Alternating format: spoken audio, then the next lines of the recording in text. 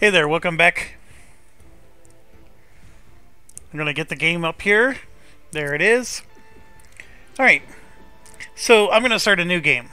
I basically just went through some of the basics. We had a lot of boring Excel analysis. And then we... Alright,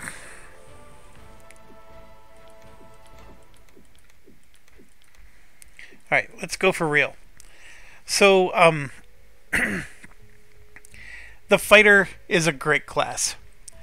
I don't find any fault with the fighter, to be quite honest with you. I think it's just good all around. The rogue, I'm not as convinced on. And so one of the things that I like to do with this game is do my lockpicking elsewhere. I am sold on the bard debate. The bard is such an interesting class. The bard has lockpicks, and so the bard can serve as your thief, and it also has the music, and so it's basically serving as your psionic character, because like I said, every instrument that it plays is really a spell.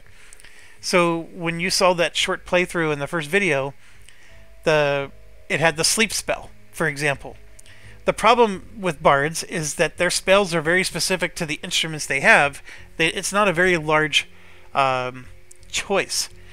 But if you remember with the mage, you had those little circles that were green, yellow, orange, and even red, which basically meant you had to choose what power level you wanted to do, and then you also had a probability that was going to fail.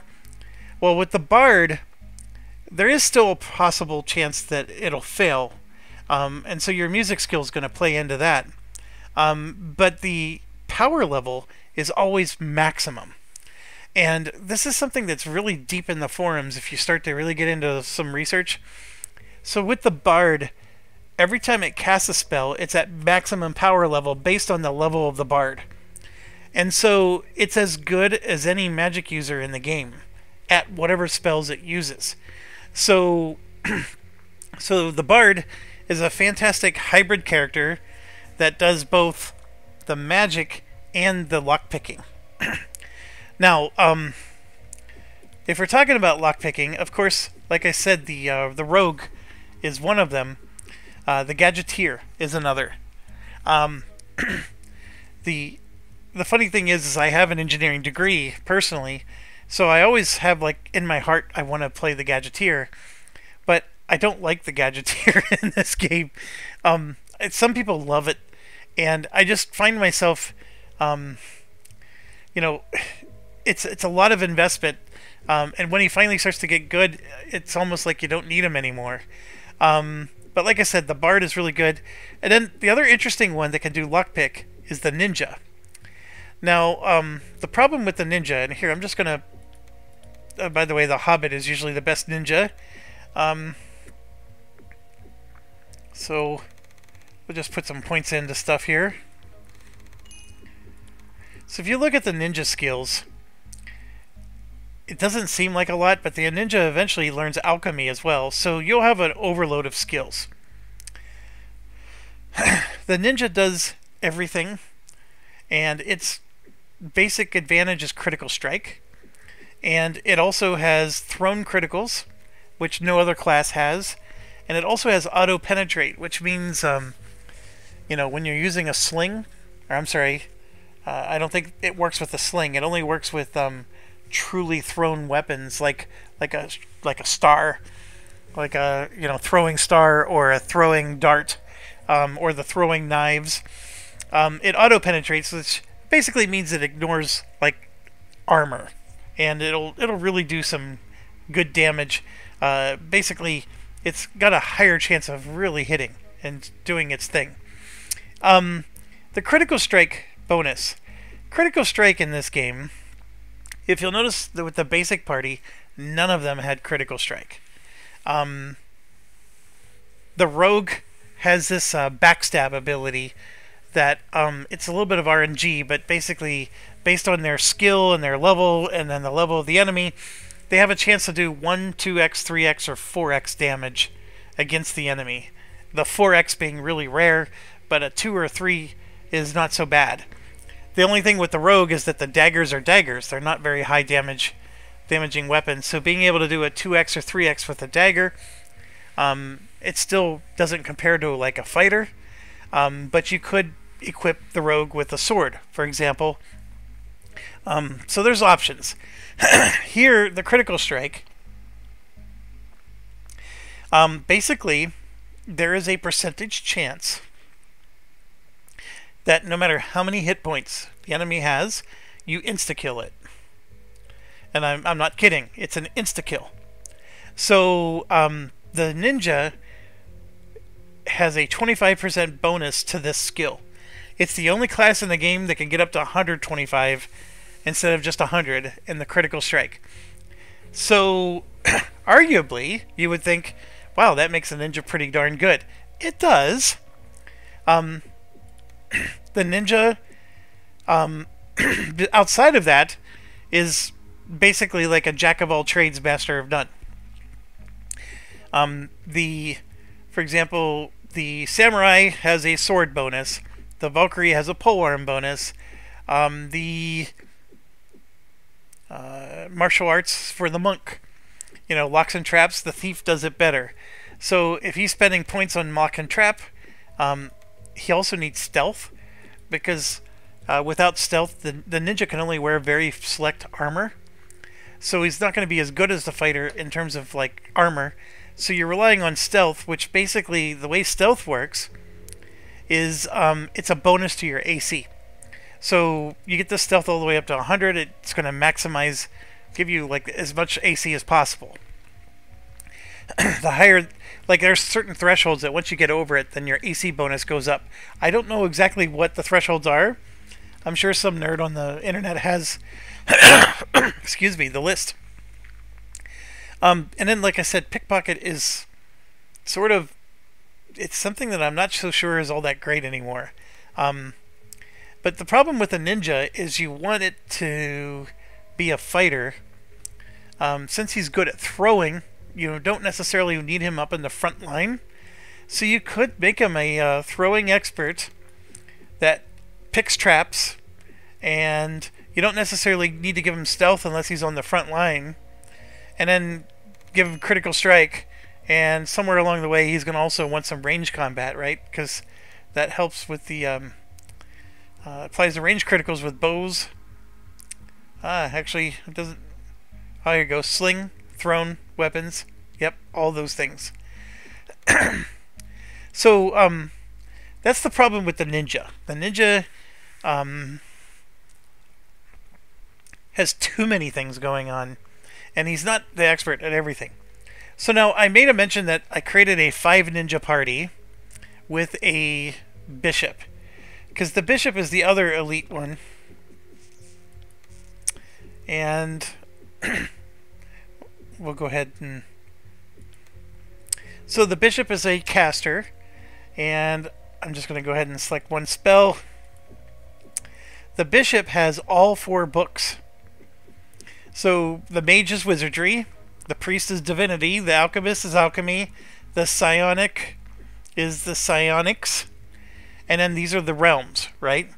If you'll notice that the bishop has 6 points in all 4 books. He can learn every spell in the game. Now here's the difference. So let's say I put 5 points into that one. The wizardry is 11, whereas for the mage, I think it was 18. So the rate that he's going to learn spells is going to be a little bit lower. The mage will learn spells quicker than the bishop. The bishop also requires more experience points to level up, so that's going to slow him down as well. And when he casts his spells won't be as damaging. So there's a lot of drawbacks to the bishop, and there's a lot of debates about it. But the cool thing about the bishop is he can cast every spell in the game if you develop him. And the bishop requires what people would refer to as training. Meaning you're going to cast spells just to get your skill to level up, even if it's silly. Like you're going to cast it even if you don't need it. So to train your bishop, it requires a lot of babysitting, and his spells will never do as much damage as a mage or an alchemist or whatever. But here's the deal. There's a whole bunch of spells that just benefit the party. And you don't need penetrate, spell penetration, to cast it on your own party, your own allies. So the only time spell penetration matters is if I'm shooting a fireball at the enemy. But if I'm using my bishop as basically as a glorified priest, then he's going to be doing the healing, he's going to be doing the party buffing, all that stuff. The bishop is an awesome character, and in fact I think it's better than the priest in almost every way, from that angle. The other thing is, like, the level 7 priest spells are really good. The bishop can learn them just as much as anybody, but very few of them are attacking spells. So the only thing you lose is that the priest can learn the spells a little bit earlier, and also the priest has that special prayer ability, and you lose that. The priest is also arguably better at, if you want to put him on the front line with mace and flail and shield and stuff like that. The other thing is that the artifacts is the primary skill, so you'll be able to identify items a little bit better with this particular class. Yeah. Now, but just like the ninja, it's a problem because you have all these realms and books you want to put your points into, and you can only put so many. So one of the tricks that people do is, rather than specializing in all 4 books, just specialize in 2. So like Wizardry and Divinity, and then maybe make a second one that does Alchemy and Psionics, and now you got all 4 books covered, but it's over 2 bishops instead of 1. Totally viable. There's nothing wrong with that. Nothing wrong at all. And then you could focus your points on just the 2, and now you're not spreading your points so thin. So when I said that I built a 5 ninja 1 bishop party, that's exactly what I did, except on the ninja side I also focused my points on certain things and then made sure I didn't spread it out. So going back to the ninja, oh, here you are.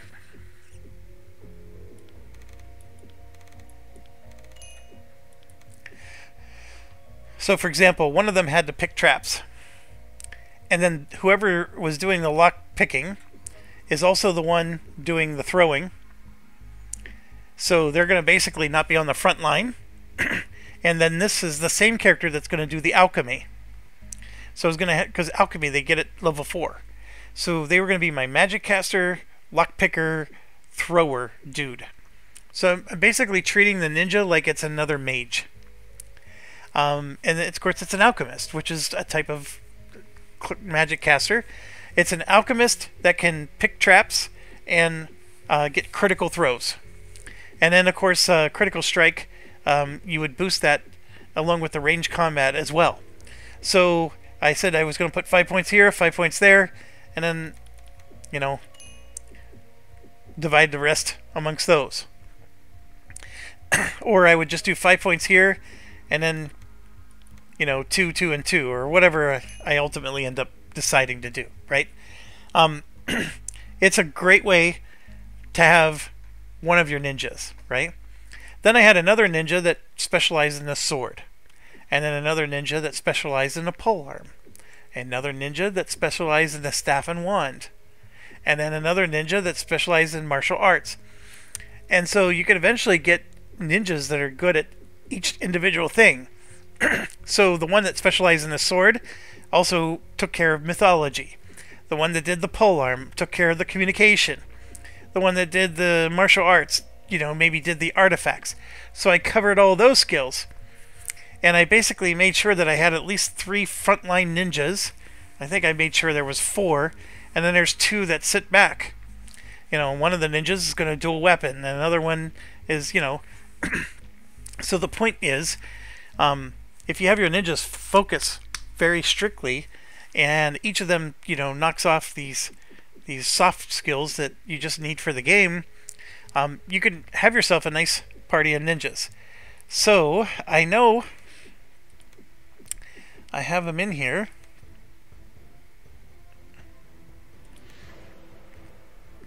Yeah, it's called Ninja Power. So I'm here in the lower monastery, just getting ready to go into this particular room, and let me just show you how my party looks. So I got a human bishop, like I said, and you can see I'm doing wizardry and divinity with that bishop, and I got fire, water, and divine magic, and then these are the spells that I'm using. So bishop's rocking and rolling, level 5. Then I got level 5 ninjas. So here's the first one. You can see he's using a... We're going to go over here. I have a mason flail. He's doing stealth and critical strike. And he could afford to put a little bit more points in his close combat. Then I have another ninja that's using the sword. Also stealth and critical strike. Then this one is martial arts, stealth, critical strike. And then we got this one that's doing locks and traps. I actually chose to go after pickpocket and throwing and sling. And if I could do it differently, I'd get rid of the pickpocket. I'd dump that. But look at that. Also mythology and range. So this one sits back and does ranged attacks. Then my last one, you can see, is the communication and artifacts. So all the soft skills. And is using a staff and wand and alchemy. So a little different than what I just told you. But what I told you I think is actually more efficient. I would make this one into the alchemist, possibly. But you know what? I only need 3 on the front line, like I said. So I have 2 on the back line. One's going to do the casting, and one's going to do the throwing. So, and the throwing is its primary method of attack. And yeah, and then I got a caster here as well. So this one's going to, pull the load with casting, and this one's going to help with alchemy. And you can see he has 4 spells already known as well. So that's I'm not very far in the game. If some of you are familiar with this game, this is still very early, but I am rocking it so far. And there's obviously mid game and end game I need to hold up against, and I don't know how well these ninjas will do in that regard. But as far as the monastery is concerned, which is a really great test because the monastery is not an easy place to beat. The 5 ninja. Oh, I'm sorry. I'm ready for you. I did 4 ninjas, didn't I? This is a bishop. Oh my gosh. I apologize. I did 4 ninjas and 2 bishops. My mistake. So this one's alchemy and psionics. So I did that thing I was telling you about where I divided the bishops up to the 2 books each. So this one is alchemy and psionics and taking care of artifacts and communication. And then this bishop is, well, it looks like maybe just communication. And then this bishop is the artifact, wizardry, divinity. My apologies. Not 5, but only 4. So yeah, this is the one that will start doing alchemy. Or I don't necessarily need any of the ninjas to do alchemy because I have alchemy with this character. So my apologies there. Alright, so getting back to... I don't think there's a way to quit to the main menu. Jerk. Alright.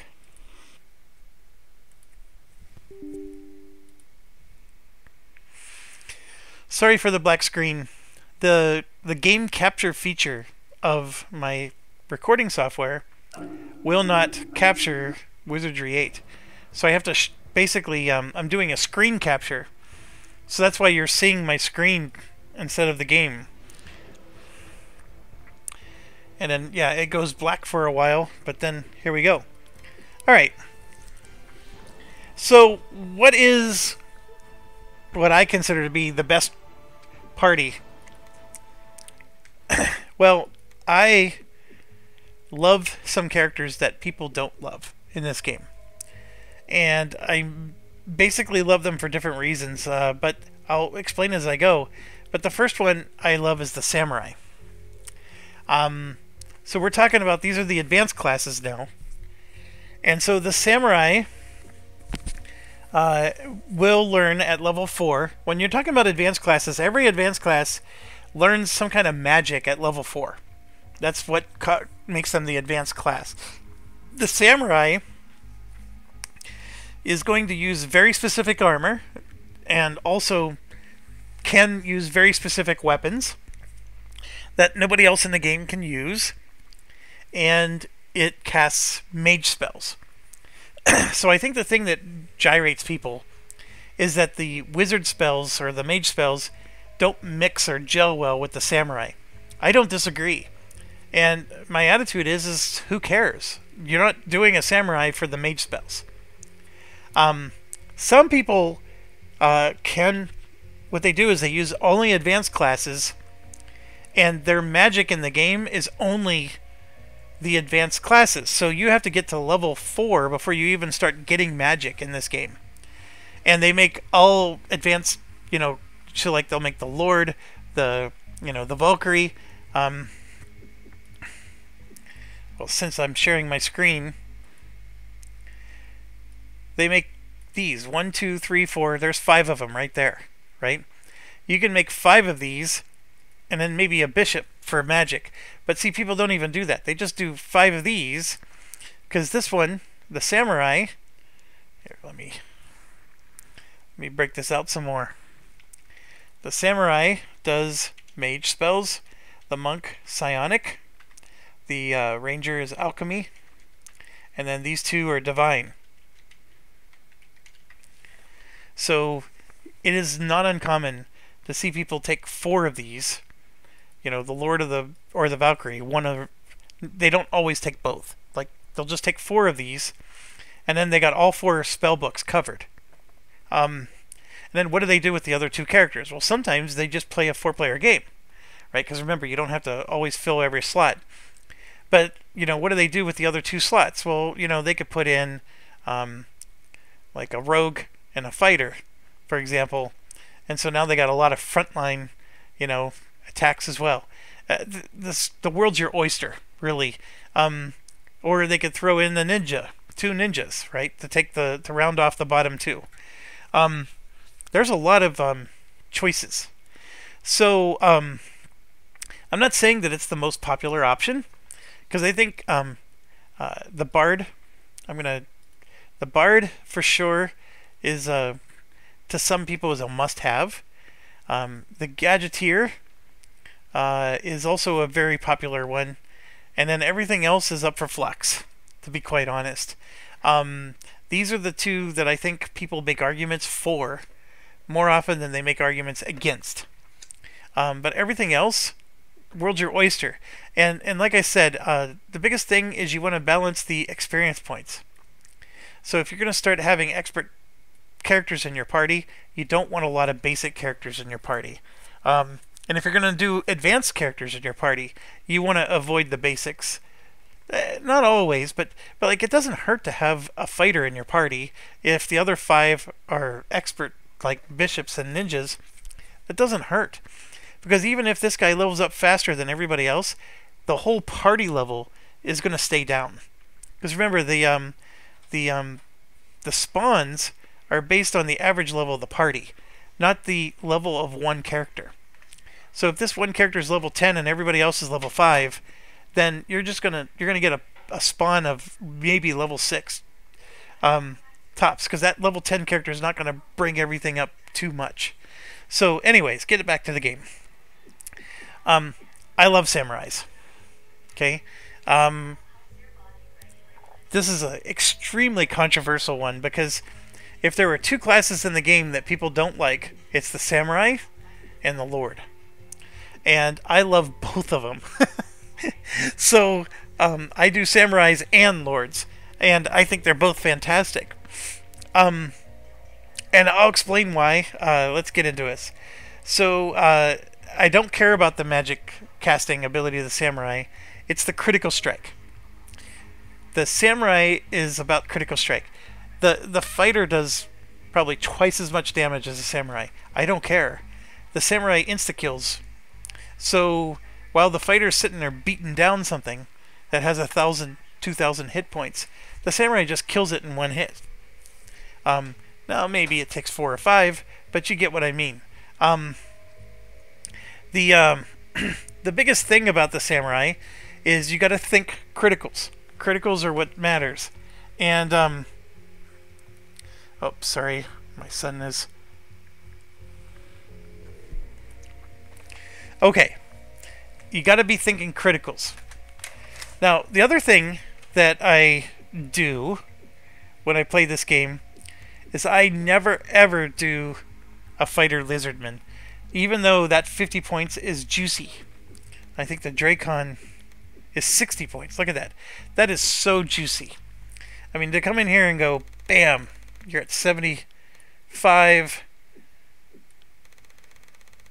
70, whoops,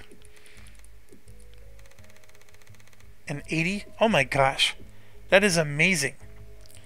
But I ignore both of them. Here's why. Intelligence. If you're going to play a non-basic character, well, see, with the fighter, you don't have to ignore these. Because since they're basic, the fighter, you're going to be putting points in the fighter every time you level up. When you go into your point distribution with ninjas and these advanced characters, you never have enough points. Like, I want to put points into 8 different skills, and I only have enough points for 3 of them. You see what I mean? So, since I only have enough points for 3, then I have to rely on my character to level up their skills on their own. So every time they swing a sword, I want that sword skill to go up automatically. Well, what causes that to happen? Intelligence and senses. Senses causes combat skills such as close combat, critical strike, and dual weapons to go up. Okay? Intelligence. It's for music, artifact, engineering, communication, close and ranged combat, mythology, and all forms and schools of magic. So, it doesn't flat out say it, but it's the consensus across all the forums is that intelligence plays a key role in the ability of your skills to auto level up. So if I do a Dracon character, I have all the wonderful stuff that I'm looking for here, but the intelligence is 35 and the senses is 30. He's basically dumb as a rock. And so the skills are not going to level up on their own. And, it's not a scientific thing. This is very anecdotal. But I think if I made a elf fighter who has 0 bonus points, but 50 intelligence and 40 senses. Let's pick a different one. Let's do Hobbit, which is even better, right? So Hobbit, I got bonus points here. I got 40 intelligence and 50 senses. So basically, if you set them side by side, swinging their sword, the Hobbit or the elf is going to gain double, maybe even more, points than the other one. And it's just anecdotal. I don't have the exact numbers to tell you. The only other thing I can tell you is that intelligence is important, but as long as it's near 50, because like one thing you could consider doing is why not do that so the intelligence is a lot higher. It's a good idea. It's not the worst thing I've seen. But if I'm going to jack up one of these, I'm going to jack up senses, because senses will help the other skills more. So it's a hard call. And I've seen people debate on the internet about this. Intelligence does drive all the skills up. Senses drives them up as well, but not as good as intelligence. It's just that senses helps with these skills and intelligence does not. So critical strike, remember that's the thing we're looking for? Critical strike is a key skill that if you're on making a character that depends on killing things instantly, you want your critical strike to be raising. So getting back to the samurai, making a lizardman samurai, not a good idea. Because his senses is 30 and his intelligence is 55. Why? Because the samurai requires 55 intelligence. So a lot of the bonus points are gone trying to raise that lizardman up. But the senses are still really low. And the same with the Dracon. Intelligence, of course, got risen up, but the senses is low. Now, one that people like to use is the Felper. And to be quite honest, this is a really good idea. The dexterity is minimum, but the speed is already 5 higher, and more speed means more hits. And then, of course, the senses doesn't change, but it starts with 50. And then the intelligence, of course, gets jacked up to 55. Felper has an intelligence of 40 and 50. So Felper is a great idea. The only thing I don't like is this. They get frozen really easy. And so you're gonna have to have a magic user that basically gets rid of that condition, and they could possibly lose their turn a lot. And trust me, you'll play half the game before you run into the characters that start freezing you. But the moment you start running into those characters, you're gonna hate it. And that's why the Felper scares me away. It's like the perfect character, though, for a samurai or a ninja. So what do we have with that in mind? So first of all, the humans are 45 across the board. And to be quite honest, the humans are pretty darn good. And you'll see me choose humans a lot for that reason.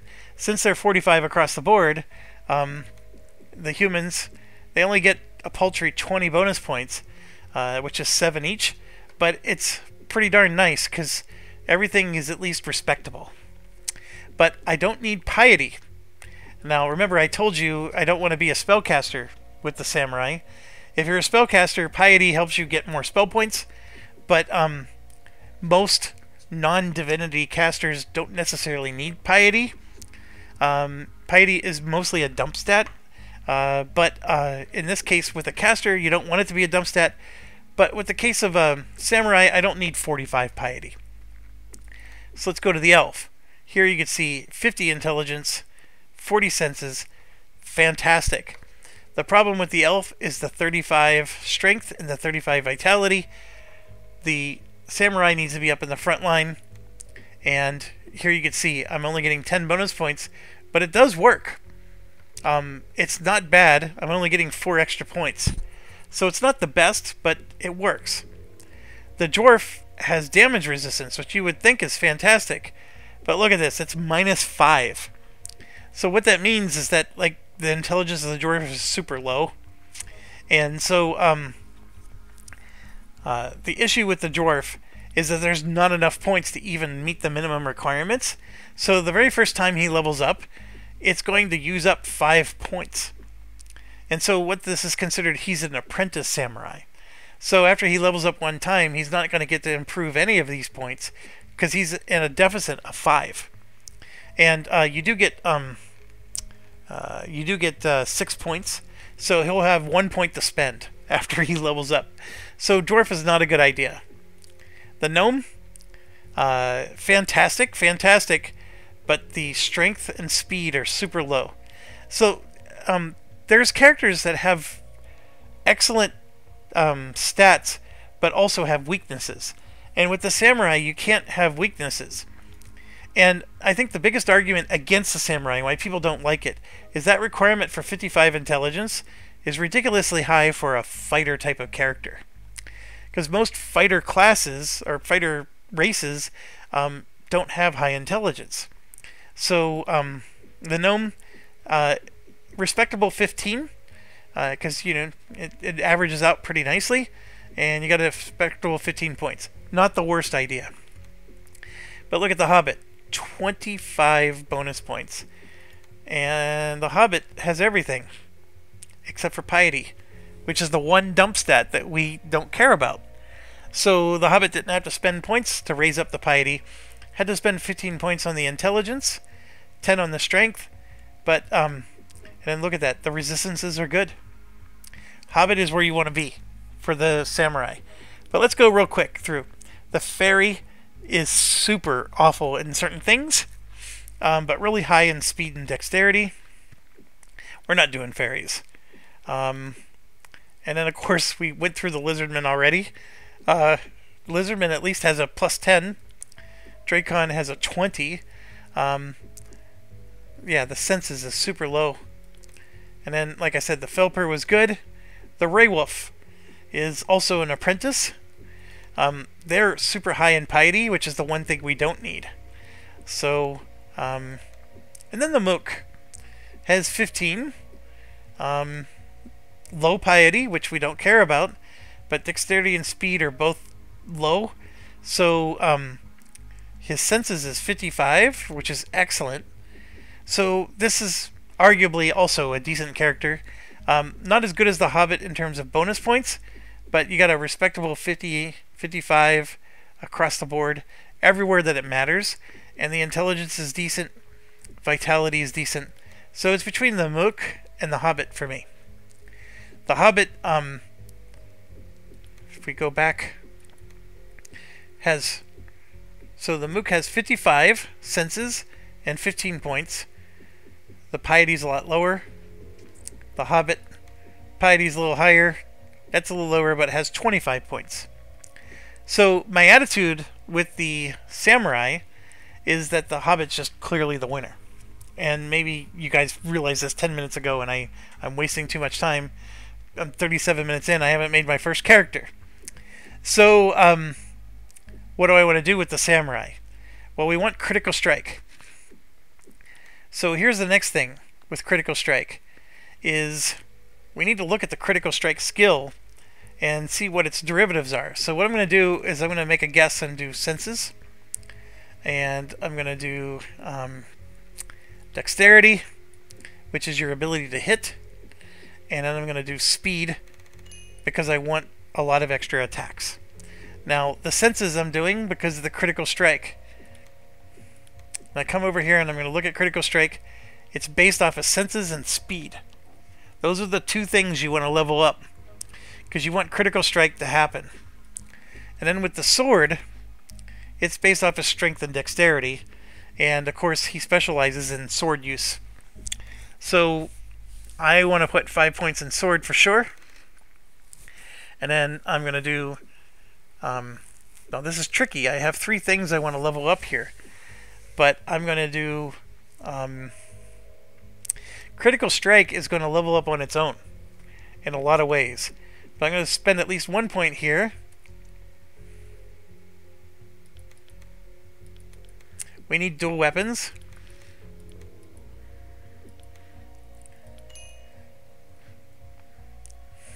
And we also need close combat.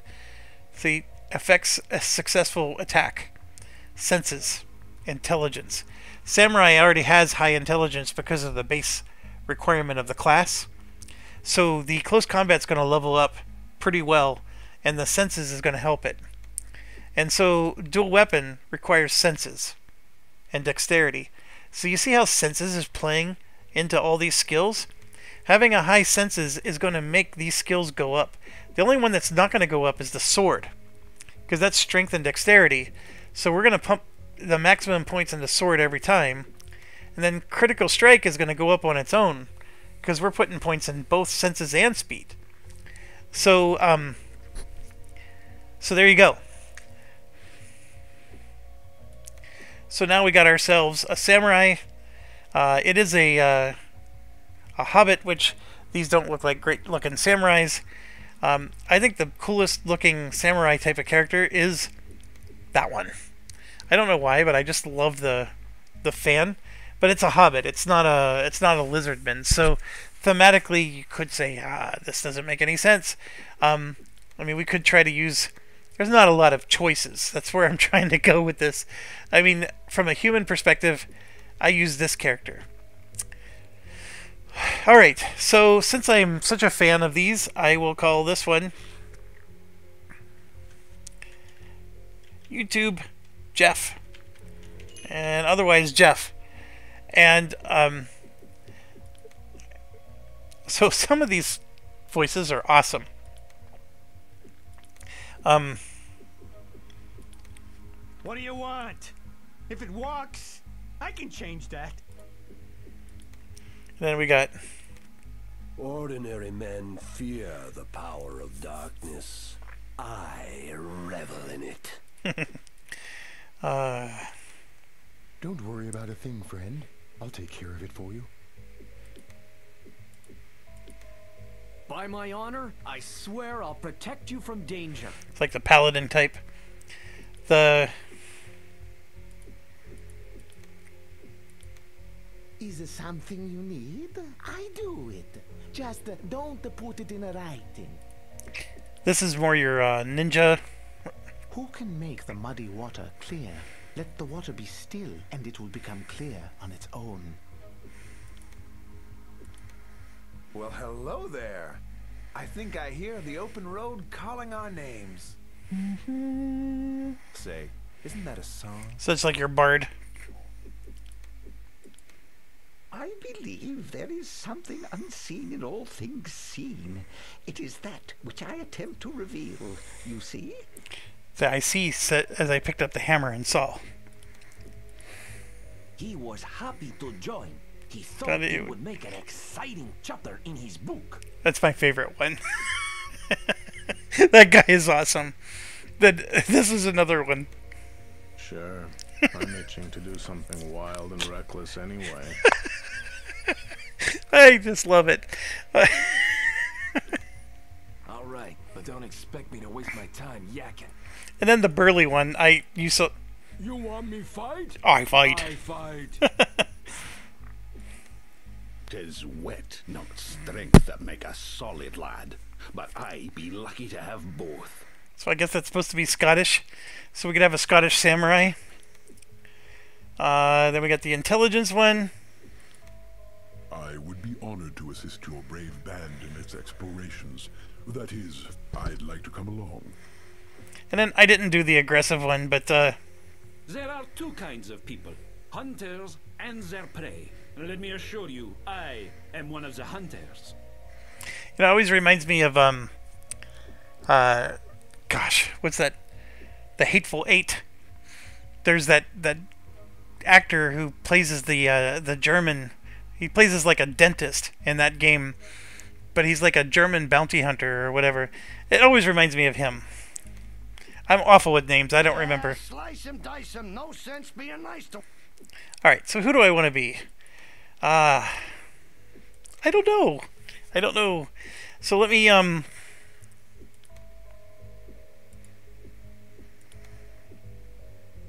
Sure, let's... We're gonna do this He one. was happy to join. He thought it would make an exciting chapter in his book. We're gonna do Puss in Boots Samurai. Alright, and then I'm gonna add him to the party. Alright, so I know I'm, 43 minutes in. Okay, next one. I want to continue the theme of Critical Strike. So the next one we're gonna do is a monk. Now, you could argue, this is a very strong argument, that people don't make monks because there is a monk in the game that's pretty awesome. And it's an NPC.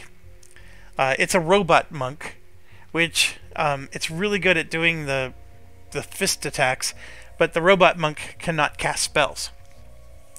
I can't argue with that, to be honest with you. The robot monk, its name's RFS81, he's pretty darn good. But my attitude is why not have two monks?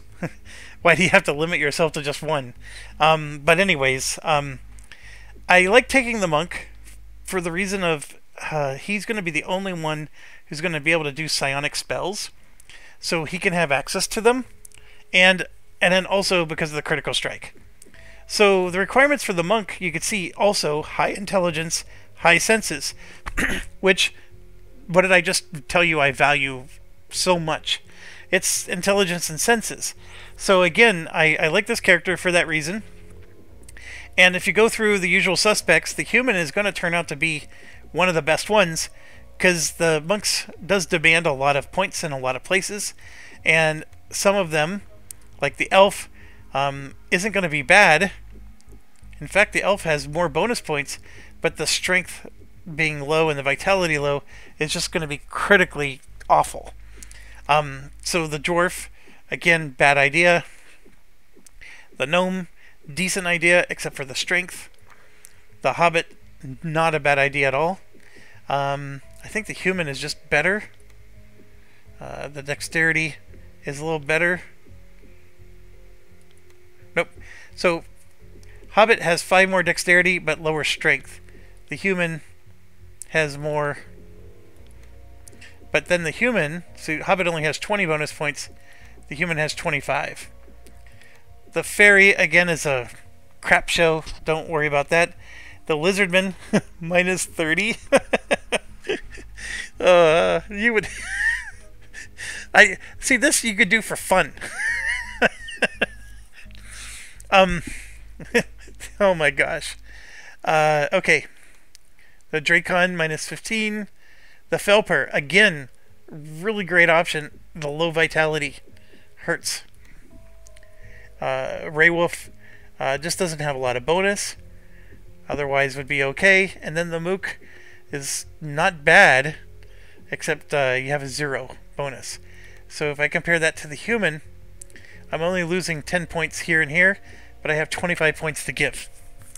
Okay, so I'm going to choose a female monk, because monks do a lot of punching and kicking, and with high speed, they're going to kick and punch a lot of times. Sometimes 4, maybe even more times per combat round. And so that causes their stamina to dwindle. They're just like a bard in that regard. And so when the stamina starts dwindling, you need to, be able to replace it. So having a female monk is the key, because there's items in the game that will help you with your stamina regeneration, and it only works for females. So you're going to want to use that. Alright, so same deal as before. We want critical strike, so senses needs to go up. We want speed, because we want it to be able to go fast. We want to punch a lot of times. We definitely want vitality and strength to go up, because that makes the stamina go up. But you want your punches to hit. So that's where dexterity comes in, and it also improves stealth. Basically, you want to improve more things than you have points to do. So which of the 3 is best? That's a toss-up, to be quite honest. The strength will do extra damage and also increase your stamina. The vitality, of course, gives you extra hit points and extra stamina. Let's see how much more. So we gained 1 whole hit point, and the stamina, though, did go up. It went up by 5 points. You might mock that, but every time he levels up, he's getting more hit points, more stamina. The vitality is not retroactive. So if I wait until level 20 to finally improve his vitality, he doesn't gain all the hit points he would have gained earlier in the game. So vitality is one of those weird ones where you want it up high in the early game, because that's when they get all the bonuses every time they level up. But in this case,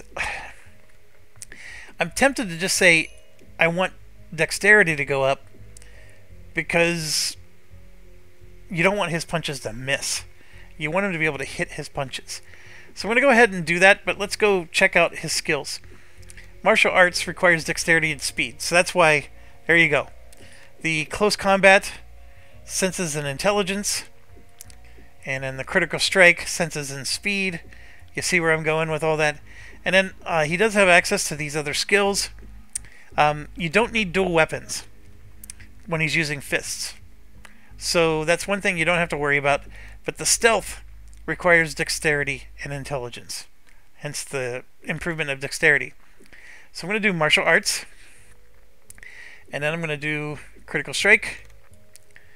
And I need close combat and stealth. I might even need him to help out with mythology. I don't know. The bard will take care of communication. The bishop will take care of the artifacts.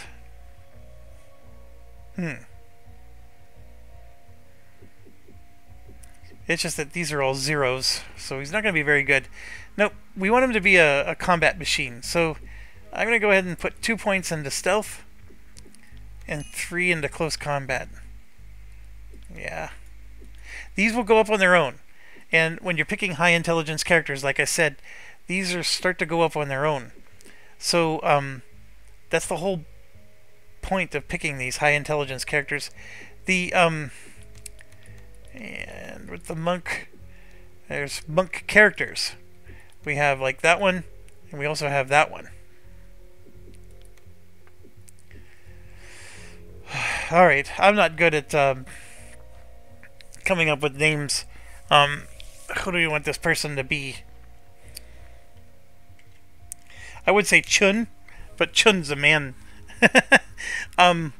The Remo Williams, The Adventure Begins is the movie I'm quoting on this one. I don't know of any female, let's see, female martial artists. I'm drawing a blank. I don't even know a lot of male martial artists, to be honest, but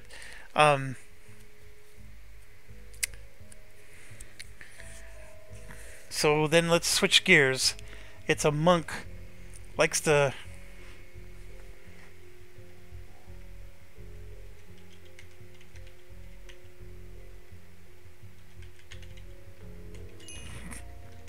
So we're going to call her One Punch. Alright, so... Release your hold on this world. All things change or perish. This is a great enlightenment. That's the monk voice, apparently. Just relax. It's gonna be all right. So they, the female voices are completely different. Let's get moving then. We don't have much time. You got it. I'm ready for anything, and I mean anything.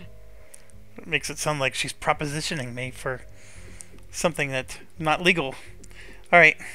There will be many implements of destruction at my disposal, yeah? That's the worst Russian accent ever. You looking at me?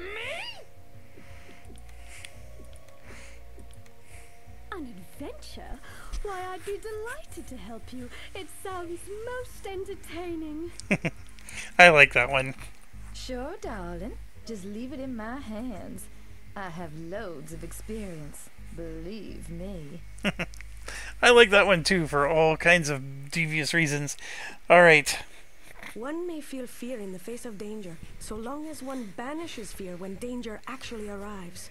So say the wise. Oh yeah, we did the wise one before. Well, well. I wondered when you would get around to me. You won't be disappointed. No one slips anything past me. You sign me up, and I'll get you through anything. Trust me. If you're looking for someone to protect your interests, I'm the one. I have excellent credentials. Well, that was better Russian than the other one. Alright, this one... No, not this one. The next one is my favorite one. Our enemies shall feel my wrath. I've never used this one before. I should probably try it sometime. But this one just... Oh my gosh, she cracks me up. All right then. I'll join you as soon as I finish milking the cows and gelding the bulls. Oh, how could you not choose that one? I'd love to join you. It sounds absolutely fabulous. I've consulted the stars, and they forecast great things for our adventure. I've never used that one either. All right then. But look here. I know what's what, so don't try to pull anything. Alright, decent enough. Some believe I can speak with animals, but it is they who communicate with me. That's just a nut job. Alright, I know I had found one that I was okay with. I don't want to do the wise stuff.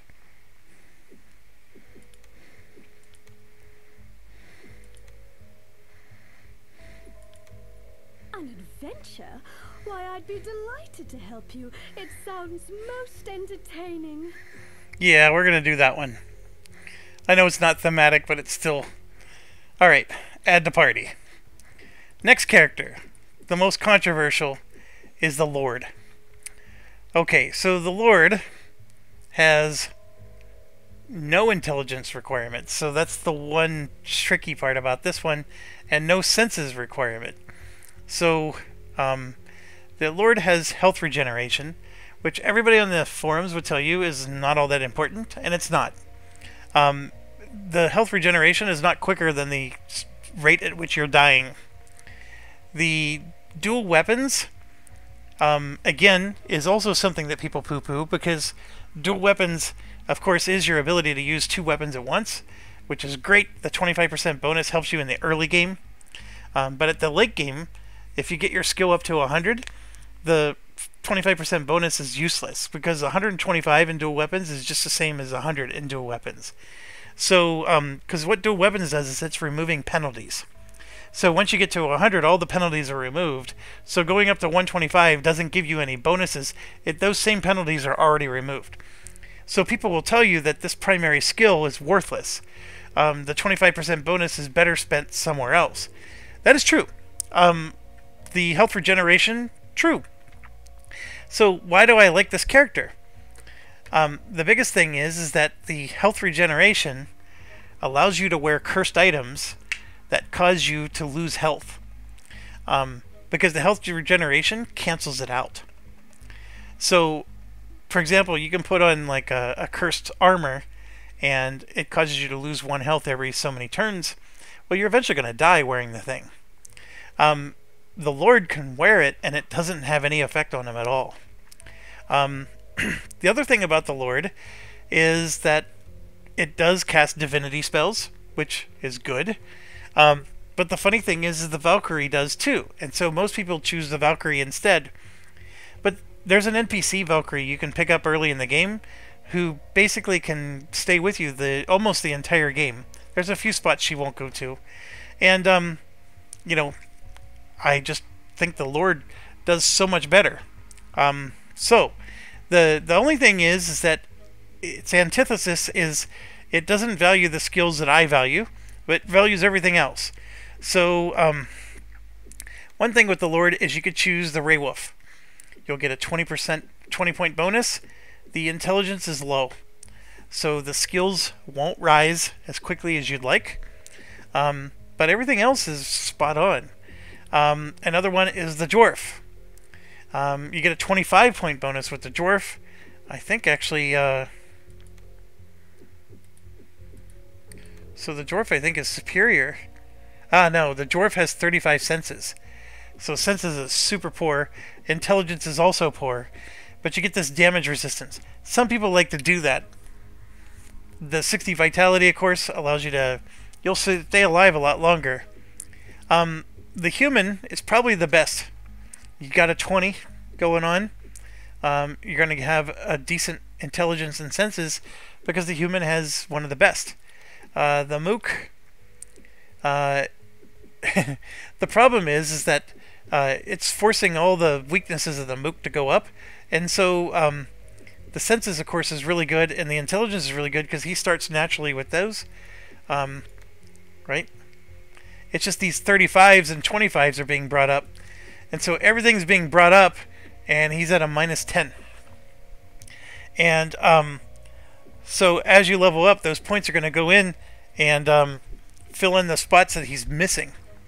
So it's an interesting idea. I don't know if I would recommend it. The Felper, of course, not bad at all, because the one weakness of the Felper is counted for here, but you have 0 bonus points, and you still have this thing here that I don't like. So I talk about the Hobbit a lot. The Hobbit's decent, not the best. Let's just go backwards here. Draken is actually decent, except the intelligence and senses are low. Wizardman, same deal. Fairy is horrible. This is another reason people hate the Lord. There's not a lot of bonuses. So I'm going to choose the human. And I believe with the Lord, I am going to do strength and dexterity, and then for my third magic trick, we're going to do senses, just to get that up some more. The thing with senses is some of these, the dual weapons and close combat, it'll help with. Alright, so, oh, I gotta get the, Lord can only be male. Oh, actually, no, you could do a female Lord. I didn't realize. Let's just do male. There's a reason I remember you should always pick a male for Lord. I just can't remember why. Okay. So, the Lord, of course, specializes in dual weapons, dexterity, and senses, which we put points into. They start off with skills in sword and dagger, but you really want to do mace and flail, which is strength and dexterity. So I'm going to do 5 points in that. I'm going to do 5 points in dual weapon and 5 in close combat. Now the Lord only needs those 3 things. So he could start helping with other stuff. He will eventually get divinity spells, and he will start putting points in those eventually. Alright, I think I already used this picture. So I'm going to go ahead and switch to... Let's do that picture, and Ulrich von Liechtenstein.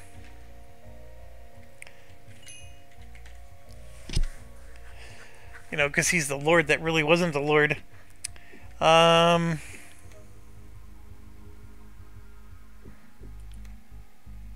already took that one. Sure. I'm itching to do something wild and reckless anyway. We gotta do it. We gotta do it. Alright, let's do that one. Alright, so we got the Lord, we got the monk. Actually, just because of my other playthrough I'm doing when I'm not recording, we're gonna add the Lord next, because I'm used to them being in certain positions. In fact, I think I made the Lord first. Now, this order doesn't matter. I'm just used to him being the Lord, him being the samurai, and then the monk, etc. Alright. Okay, there's 3 of our characters. So, the 4th one is the Ranger. I like the auto search. I cannot live without it, to be quite honest. People will make a Mook Ranger. It's not bad. The speed is the only thing I don't like. You do get 40 bonus points, so that's good. The Ranger requires the intelligence and the senses, which I keep valuing, right? So, as you notice, I'm picking all the characters except for the Lord. And the Lord's interchangeable, if you ask me. I sort of picked the Lord for this playthrough because people hate the Lord. And so I want to show how it can be done. But there's other characters that would work just as well. And then also, I'm showing how all the advanced classes, you know, the Lord has divinity, the monk has psionics, even though we're not going to care about it much, the samurai does the wizardry, and then the ranger is going to do alchemy. So we're going to go ahead and get this in as our 4th character. And so the speed is the bad one on here.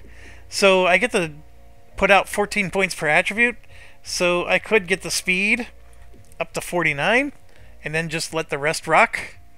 That's not a bad option. Let's try, what does a few other ones look like? So if we go to the human, I get 25 points. Ooh, that's actually a tough call. So let's say I compensate for the speed by doing that, and then I do dexterity and senses, which is what you need to do for an archer. So we're looking at 69, 47, 69, with really good everything else.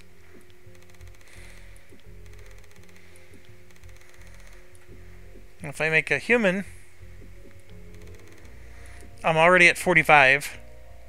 I'm not at 69. See, I'm lower on both of those. But this is already at 45, and I got 7 points I can spend elsewhere. So I can make intelligence go up, or that one would be ahead. The human's not bad. I know it's lower on the 2 primaries, but then we go to the elf. We got 10 points. The dwarf, no good. Gnome, same problem as the mook. I'd rather take the mook. Although 30 bonus points. What was the mook? 40. Okay. Interesting. Hobbit, the piety being low is fine. 30 bonus points right there. Why would I not make a Hobbit Ranger? I mean, I guess that's not 69, but I'm already at 50 for the speed.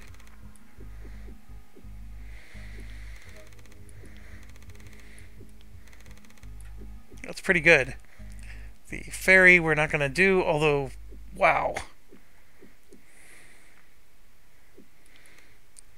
Lizardman, bad. Dracon, not as good. The Felper, again, very attractive, but don't like that. Grey Wolf, no good. And we're back to the Mook again. Yeah, let's do a Mook. The speed is the thing that bothers me. But we can do 14 points in these 2 skills, which means he'll hit 100 quicker. And then the speed, we only got up to 47. The speed is important because the archer currently shoots 1 time every combat round. You get that speed up high enough, he'll start shooting 2 or 3 times every combat round. It makes a difference.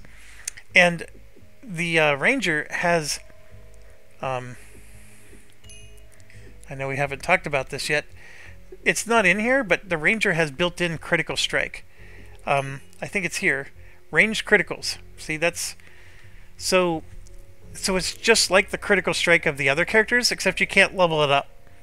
It's a small chance. It's not a very large chance, and I think it does improve with your level.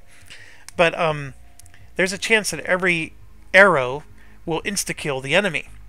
And so you want the speed to be up, because you can insta-kill your enemy with a higher speed, because you're shooting more times. It's just a law of averages. And then, so that would be the argument for why you would want to choose a human instead. So here you can see it's 62, 64.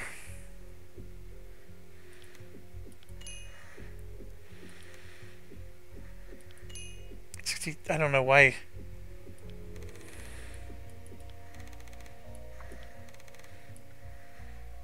What the heck is going on? There we go. So that's 64 and 52.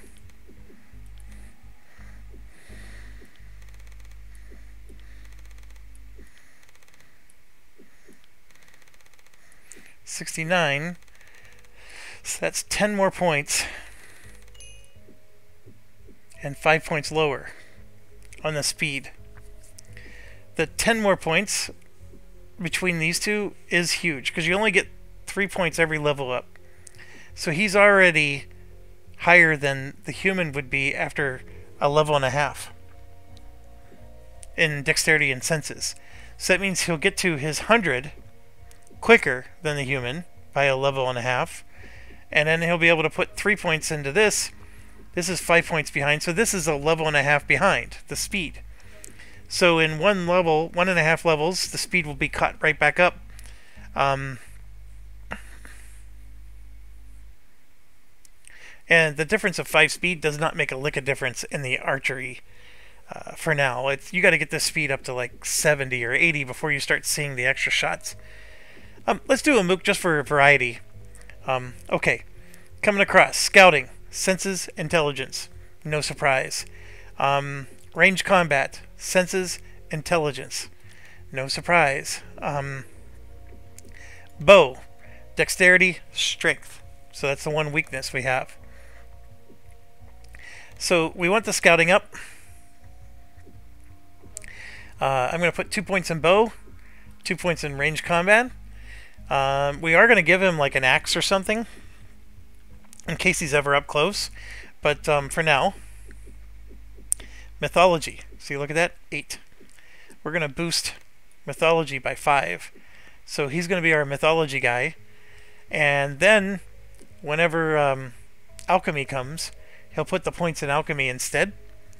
So how many points do we have left? We have 1 point left. So we're going to go ahead and do range combat. And there you have it. Alright, so I don't know any Planet of the Apes characters. That's what I think of whenever I see this particular guy. What else do we got? I don't even know which ones are male or female. I would say that's female. Maybe that one too. That one's clearly male. So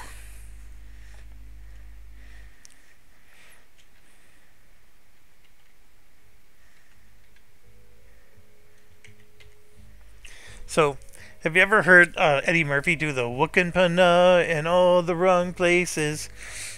So Eddie Murphy's got this skit where he's playing as Huckleberry Finn. Or what? No, the Little Rascals. He's playing as the Little Rascals, and so he's playing that the little black kid that can't speak properly. So instead of saying "looking for love in all the wrong places," he's singing a album, and it's called "Wookin' Pana" and all. Anyways, that's so. For lack of a better name, I know this is the most overused name for hairy tall figures in all time, but that's what we're going to do. And then this is the perfect one for him. There are 2 kinds of people, hunters and their prey. Let me and we're done. So we're going to add him to the party. I think when I made the first guy, I hope I didn't choose the same voice. Alright, I got to pause real quick. I'll be right back. Alright, I'm back. Alright, so we got 4 of our 6 characters. Now this is where I get a little not sure. I've seen people, I've never tried it myself, but I've seen, because we have all 4 magic classes covered. We got the Wizardry, we got the Divinity, the Psionics, and the Alchemy. Now granted, the Wizardry is embedded with the Samurai. I find myself always needing to, like, people are taking damage, so, I have that one caster that can just heal. So I do want to make a bishop for that purpose. Now you could argue, hey, why not make a priest? It's always a good argument. It's just, to me, the bishop is just as good at divinity as the priest, if not better. Having the Valkyrie, which we're going to get early in the game, is a little overkill on the divinity side, because we're going to have the Valkyrie, the Lord, and the Bishop all doing divinity spells. It's a bit on the overkill. But I don't know, sometimes you can make the argument, how could you ever have too many healing spells? So, seriously. Alright, so then what it does become, though, is of the 2 that we have left, a Bard is one of them, because you want the ability to... here's the thing. I often find in battles, I need 2 people to cast spells that first round. The Bard can cast 1 spell, which will bless the party, and you saw me doing that with the Priest. The first thing I did every time we did combat in that last video is I cast Bless first. Well, the Bard's going to do that now. The Bard's going to be the one that casts Bless, and then I can use the Bishop, which is the other magic user, to cast something else.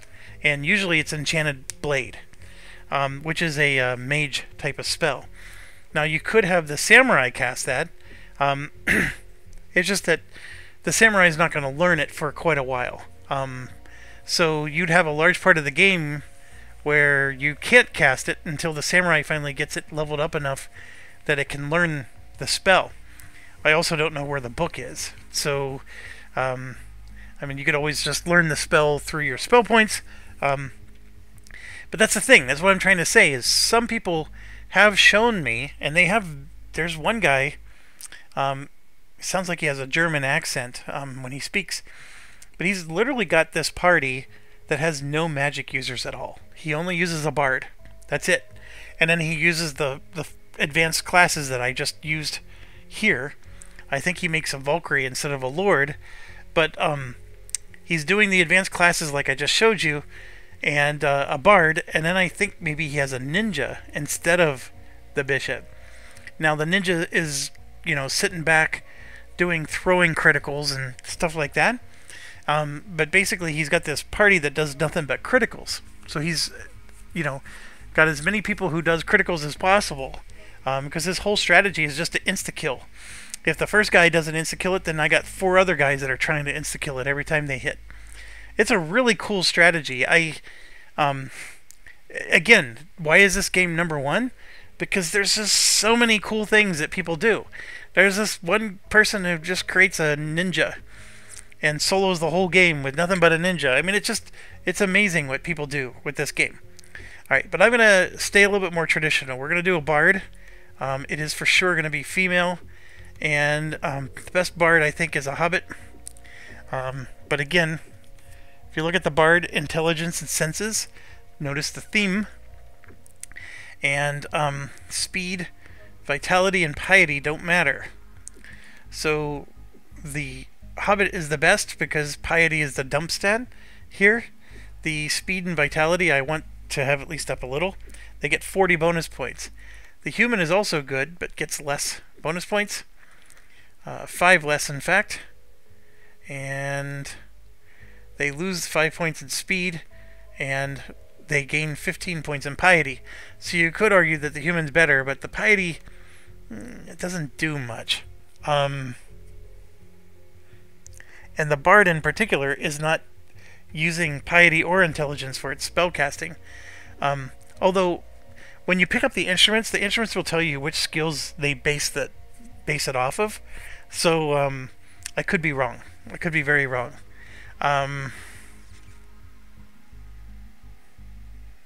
In fact,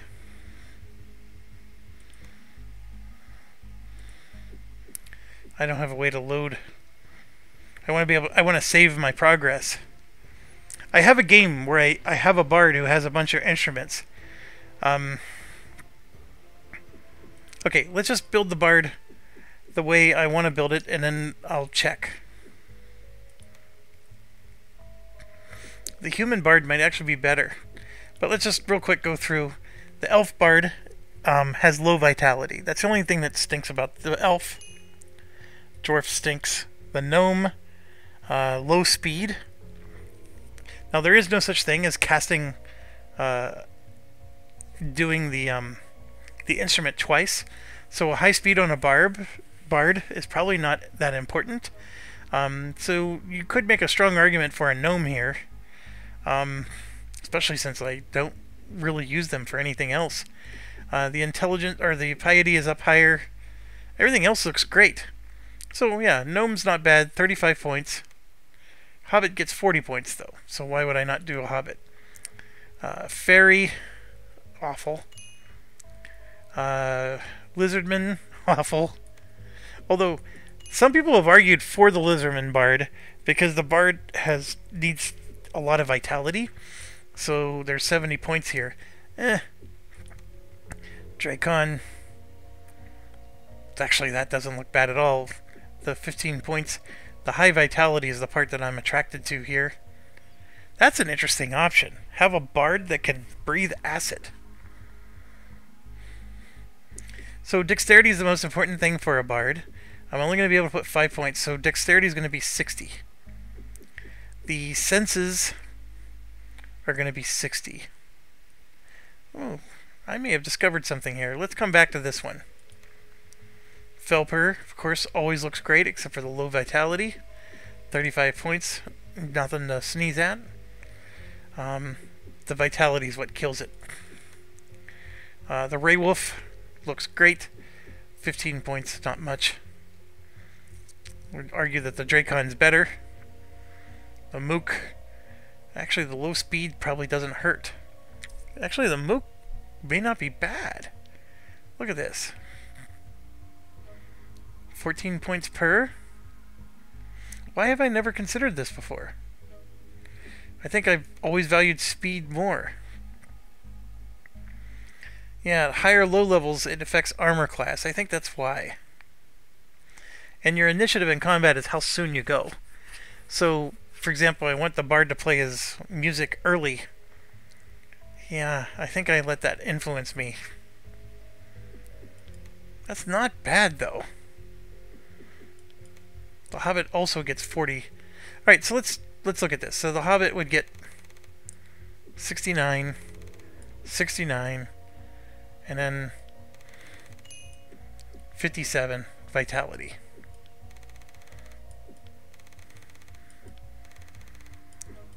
The Mook. 69, 69, 62. The speed is the big weakness. And then we were talking about this. Look, he already has 60. So I'm 18 points short there.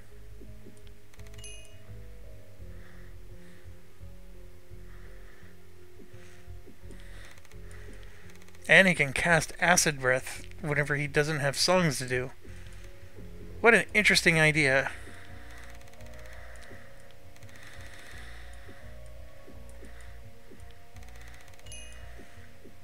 That's only 3 points less in vitality.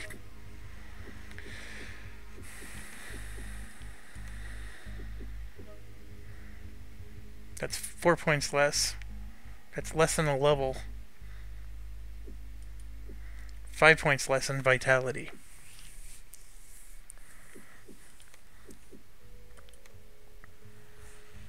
That's still 14 points lower. With 5 more vitality. Ugh. What a tough choice. This is an interesting idea. I very rarely play Dracon classes.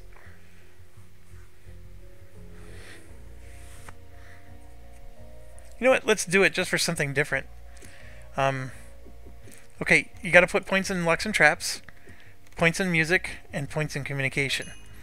And if you'll notice, 0 points were put into combat. That's your bard. He's basically like a wizard in this game. Alright, so we got a female...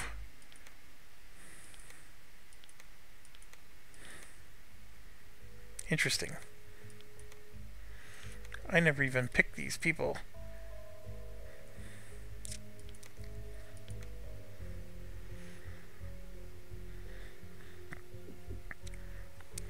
Alright, so...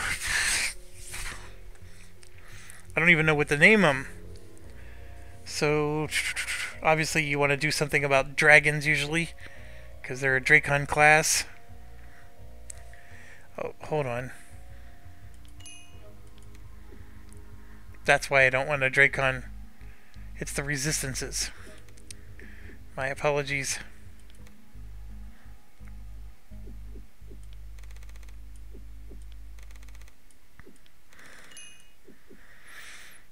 A lot lower in vitality, but yeah, we're doing hobbits. Sorry.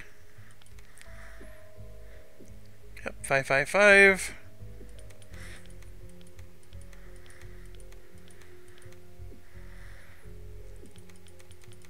I must have already taken... No. Oh, I think it's the elf I like.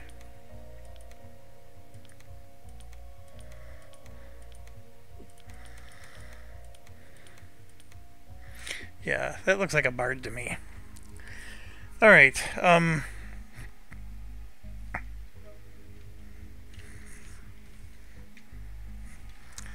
got that bug where I can't type.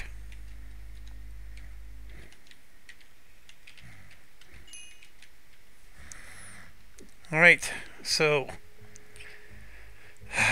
what do I want to do for the bard? So I'm going to pick an Indian name for what looks like an Indian elf. And then... All right, then. I'll join you as soon as I finish milking the cows and gelding the bulls. Yes. And then last but not least, we're going to go with the bishop. The bishop has it where it needs it, right? Speed, vitality, and strength are low. The human is by far the best. I can tell you this without a lot of... I guess, you know, the elf gets 30. The vitality is low. The strength is low. Don't necessarily need the strength, but the vitality is the bigger issue. It's already 10 points higher in vitality, and I get 10 points less in bonus points. So, I mean, I know I could spend those 30 points on maybe where it counts, and I get 10 points each. Like, this is where you really want to level up, right? So I could be at 65, whereas with the human, I'm only going to be at 62. That is a whole level behind. And then the other option, dwarf is not an option. The gnome is another option. You get 25 points. The speed is low. So how fast do I really want to cast my spells is really the question here. I mean, I can get to 64. It's not the worst thing. The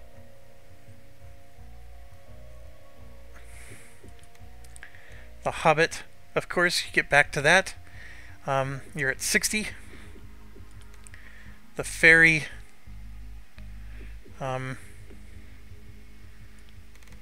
interestingly enough, can go all the way up to 64. Now, if there was anybody that I would consider for it, it would be the Fairy. The vitality being low does stink. Lizardman, of course, minus 40. The Dracon, not gonna work. The Felper, the vitality low is the part that stinks.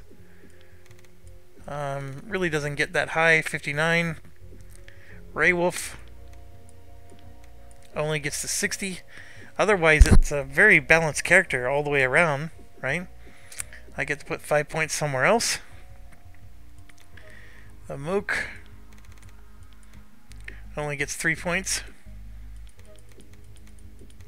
I think something got screwed up. So we're going to go back. Yeah, the Mook only has 5 points to dish out. That's why. Then the human has 20. But I can only get to 62. Let's compare this. Where were we? We were looking at the Felper. The issue with the Velper is this dang thing, the Frozen. And of course the character that would unfreeze is your caster, right?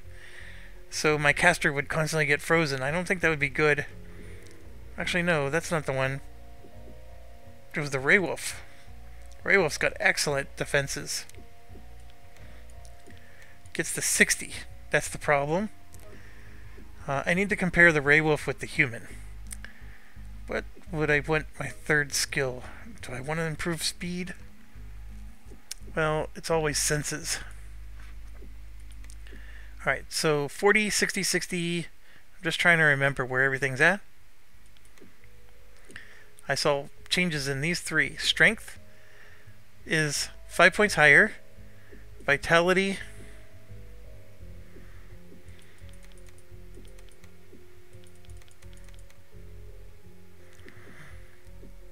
Vitality 5 points lower. Speed 5 points higher. Alright, so then we could get to 62 and 61. And with the Raywolf, we would get to 60s. So it'd be 2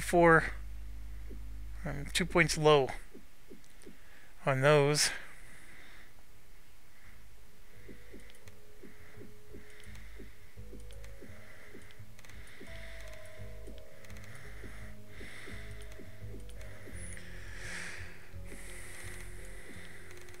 This is 2 points low. These are the two most important skills, the intelligence and piety.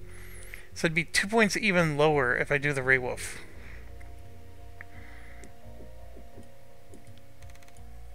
Yeah, not gonna work. The human's better. Those extra 2 points may not seem like much, but they are. You only get 3 points a level, so that 2 points is 2/3 of a level. I want both of these to get to 100 before we can start improving the other stuff. Now, the vitality thing is an interesting one. The Ray Wolf would actually have more health. The other nice thing about the Ray Wolf is that we're using, just like I did with the Dracon, right? I'm just trying something different, because I rarely use Ray Wolves. I rarely use Dracons, just because I value humans so much. You know what? Let's do it. Let's do the Ray Wolf. You don't have to be perfect in this game. And I know I'm sounding like you do, but you don't. So let's just live with it. Just as we are. I do like how high that senses went. Alright, so male or female, it doesn't matter here. Let's do male. Mind Stab is the one spell you can't find in a book. So you gotta take it if you're gonna take it. So we'll do that to get the mental skills up. I am gonna find light in the monastery. So don't worry about light. You're also gonna find stamina in the monastery. I would love Energy Blast. I would love Frost. I only have 2 points. And I do eventually find Heal Wounds. But I like having Heal Wounds from the start of the game. Because in my opinion, Heal Wounds is just a staple that you need to have. So I'm going to go ahead and take it. So yes, I spent both of my points. And this is where it really gets tough. I need points on everything here. And so the artifacts, I do get a bonus. And it's Intelligence and Senses. And then for Wizardry, you can see it's Intelligence, Piety, Dexterity and Intelligence for Alchemy, and then Senses and Intelligence. So all of these are... Alchemy we're going to do with the Ranger. Psionics we're going to do with the Monk.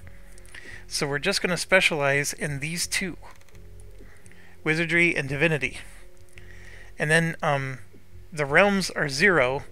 So I'm going to put 2 points in Divine and 2 points in Mental, because those are the 2 places we took spells in. And then we got to jack up artifacts. The fact that I didn't put any points in artifacts hurts.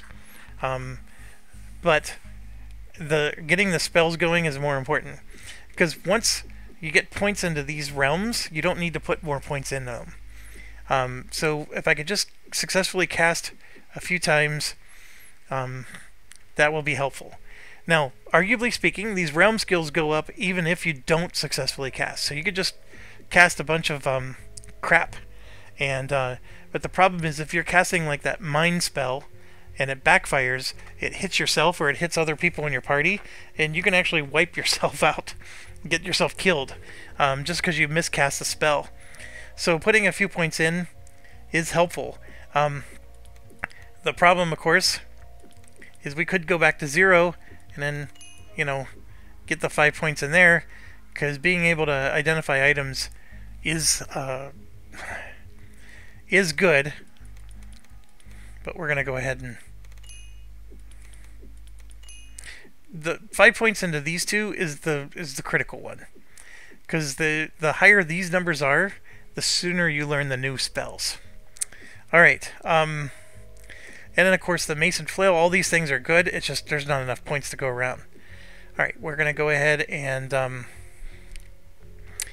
you always see me having a character named Mindy. That's my dog's name. So I always, when I see the dog, I want to name it after my dog. So I'm going to do exactly that. So we're going to just call it YouTube Mindy. And...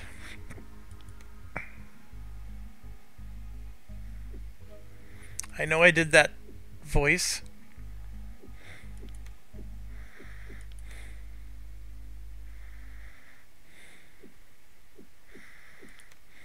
"'Tis wit, not strength, that make a solid lad, but I be lucky to have both."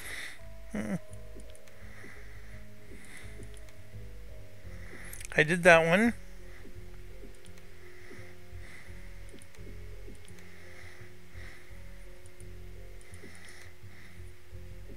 That's too paladinish.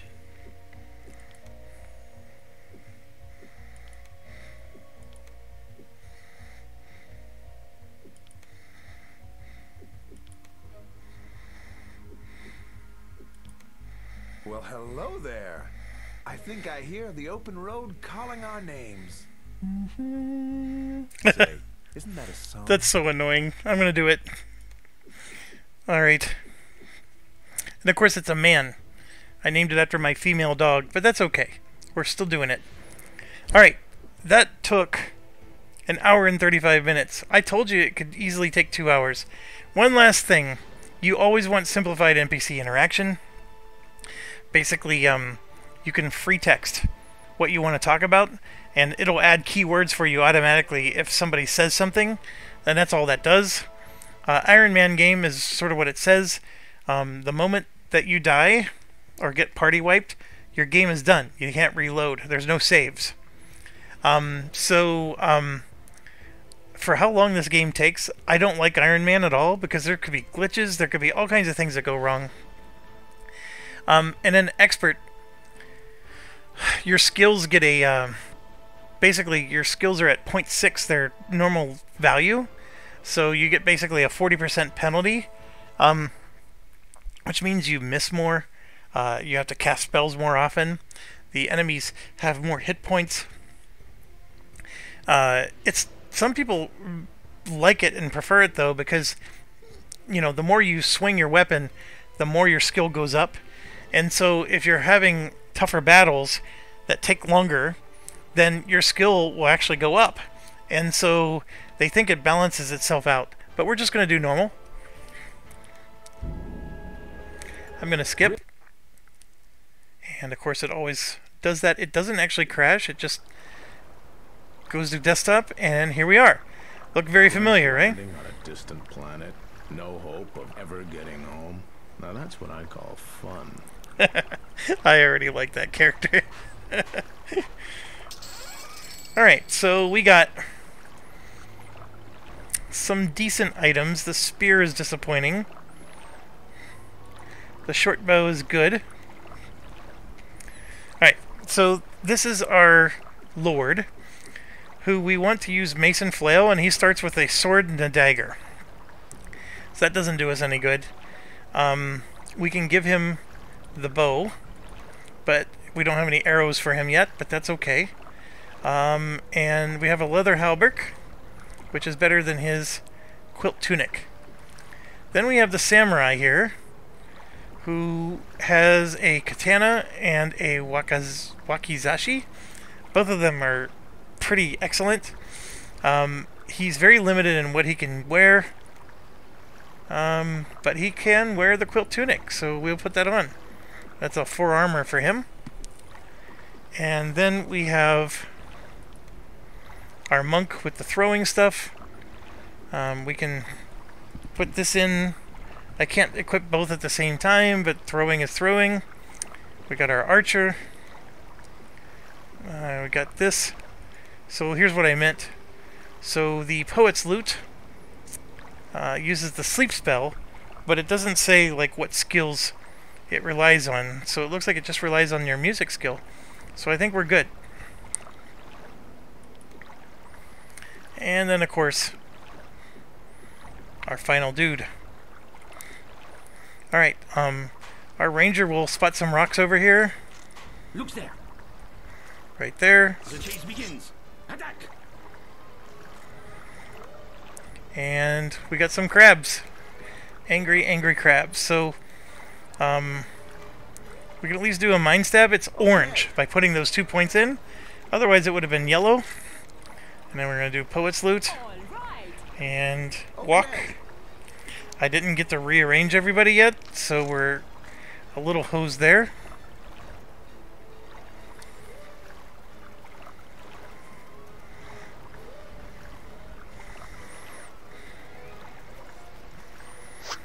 Alright, I don't have to move anywhere. Understood.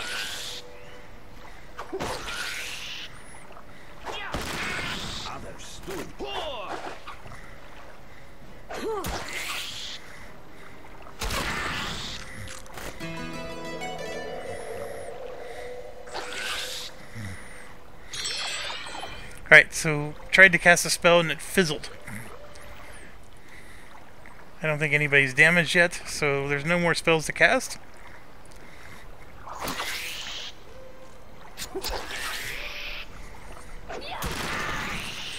There we go. So we got our 111 experience just like before. There was rocks up here. Here we go. And you can see the artifact skill just shot up by a bunch of people. Alright, I forgot to fix this. So, in this case, I sort of like the way it is. We have nobody defending our flanks though. So what I'm going to do is I'm going to put the bard on the left flank. Listening. The bishop in the back, and the ranger. And then we're going to move the monk in the middle. The lord on the right, and this in the middle.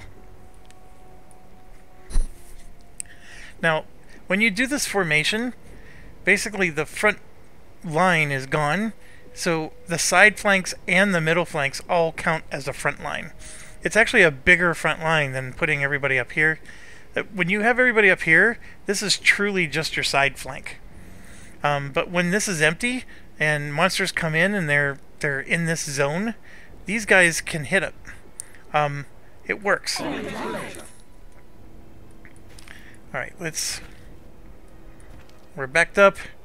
Nobody's damaged, but we're gonna rest. Just because the bishop needs his spell points back. The bishop is super weak.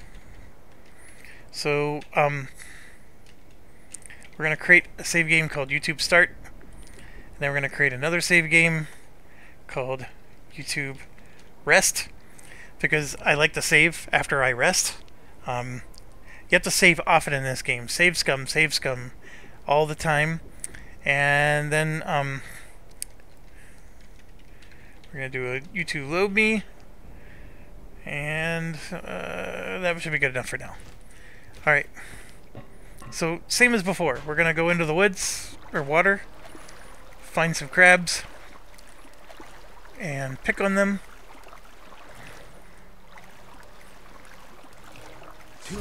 Oh, there they are. Okay.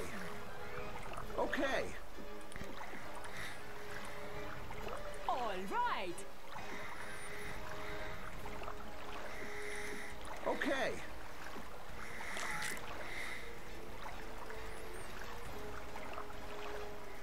There's only 2 of them.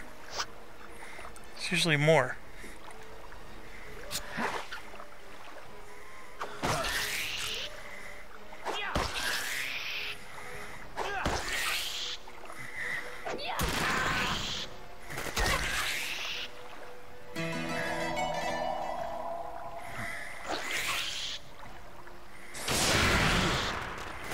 There we go. Alright, I just realized I don't want my monk to have a bow. So, I'm going to take that off. I want the monk to be using fists. So, take that away. I would swear there was more than 2 crabs in here. It looks like that's all we got this time. The game does have a little RNG when it comes to monsters in the ilk. Now, I'm dropping this stuff in. I don't remember how to drop it into the party slot. And so this person's just accumulating a whole bunch of rocks. And we're going to go ahead and give them all to her.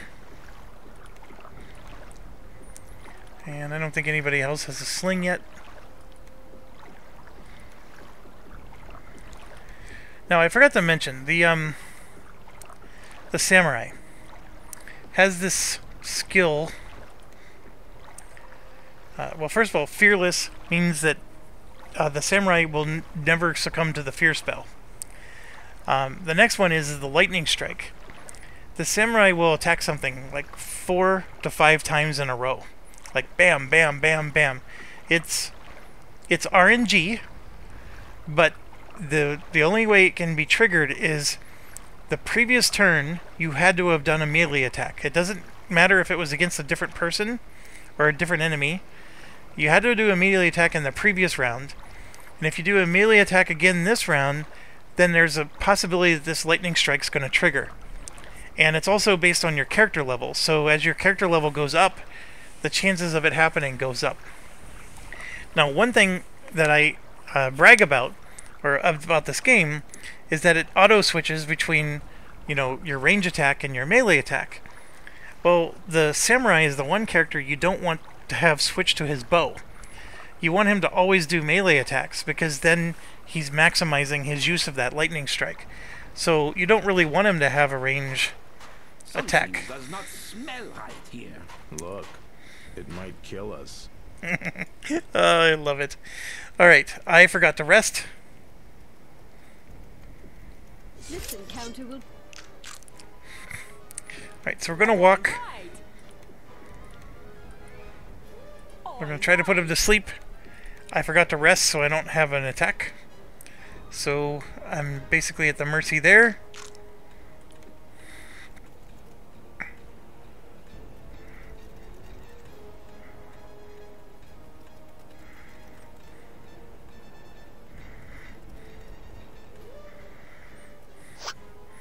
Alright, we just want to center them up. As long as nothing's red, it means they're all going to be able to hit.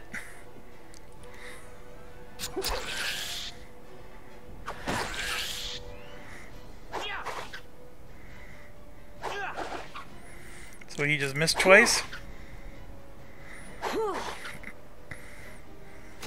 Lots of misses. That one didn't penetrate. There we go, that's what we want to see. Alright, one thing you might notice is that the bishop is in the back row, but is able to use its staff to hit something that's in the front. And that's because the pole arms and this particular staff has what's called extended range. So it has a range of 2, so it could go up to here and also to the front line. These people with the swords only have a range of 1, so they have to be in the front line. If I, for example, put the samurai in the back, this would be red because there's nobody in range for him to hit. Alright, we got 4 of them asleep. So as long as everybody's attacking only this guy, none of these other ones were going to bother us, and that's perfect. So off we go.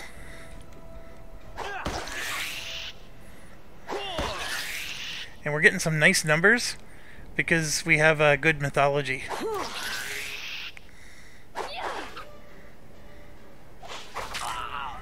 Alright, that was a lot of damage.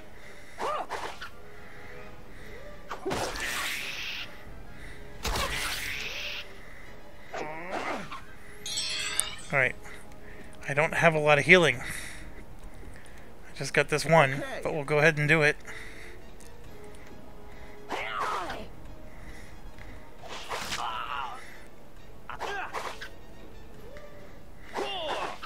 So he's attacking twice because he has dual wield.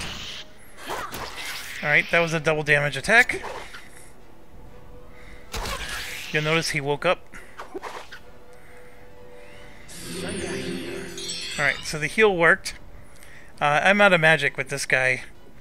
See, there's no spells I can cast. Even though I have magic points, it's not enough to cast either of the spells I know. And then everybody woke up. So we're going to go ahead and do the sleep spell again. Alright, we killed one.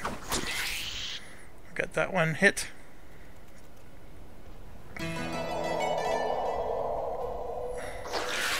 That's what we want. That we didn't want.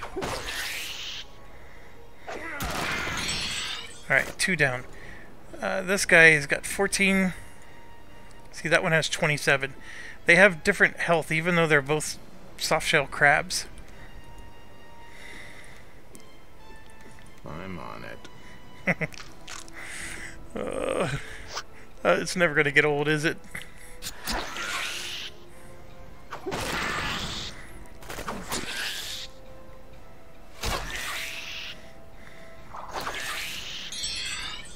I thought I told him to walk, but never mind. Maybe they did. Alright, so I'm out of healing spells, so we gotta make this happen. 20. He's down to 15. So, 10. Missed. Missed again. Missed. 7.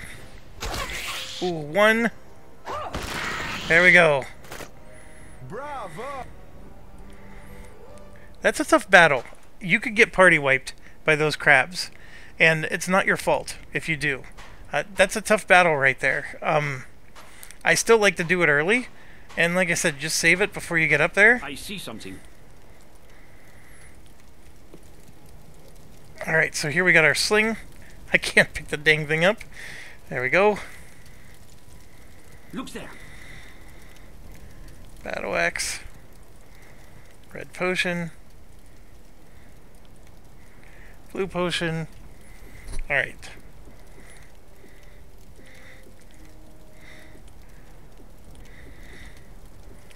So there's 3 things. Can't identify. And then we're going to give him a sling. So the 2 in the back will have slings. I need to find some arrows. Alright, and then the thing I forgot to do before.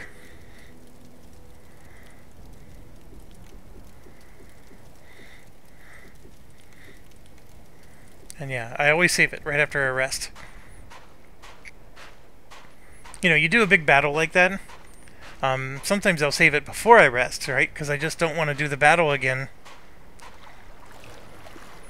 That's, by the way, was not a big battle, but for a level 1 party, it's a big battle. Those crabs can, like I said, they can be a problem.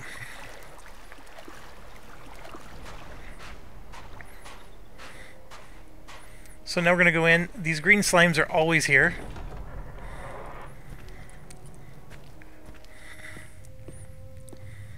Creepy. My heart's beating like a big bass drum. A battle? How exciting! Very well. Alright, we definitely want to walk up. All right. And... Okay.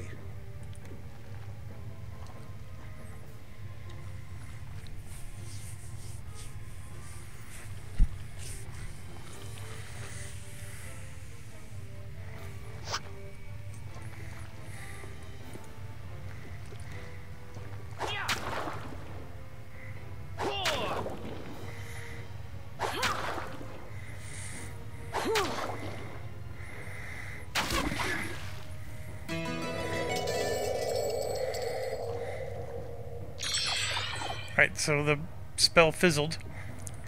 Very well. A spell fizzling is different than a spell backfiring, obviously. And then also, a fizzled spell can still make your magic skills go up. So it's not always as bad as... I mean, other than the fact that you weren't able to get any damage in.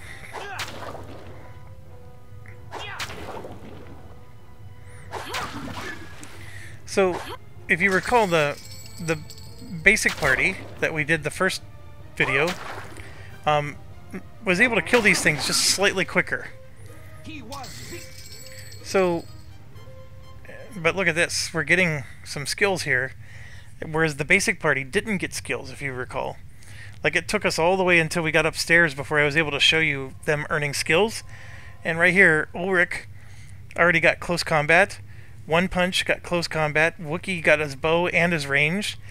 You see the difference between intelligence and senses, and how it's not the class that's making them level up. It's the intelligence and senses that's causing them to get points when the basic party we created in the last video didn't get any points. And I do need to position, and we're going to camp again. I just need to get the mana points. I don't need to camp the whole time. And yes, basically the bishop in the early game is being carried by the rest of the party. I mean, he's contributing a little bit, but not a whole lot. And you will encounter random rats and bats up here sometimes. It's sort of a luck of the draw kind of thing. So with the bundle of arrows, he now has some arrows.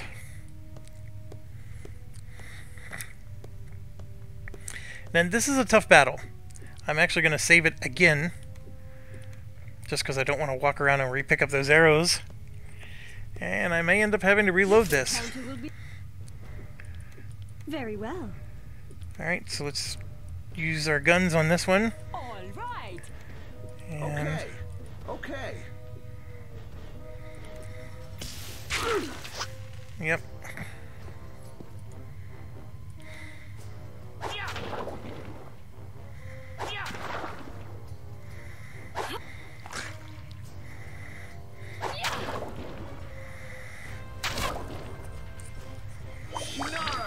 Please, watch where you point at. So that was a backfire that could have caused us to take damage. So, and then because I moved, there wasn't enough energy for her to use her bard spell, so she didn't.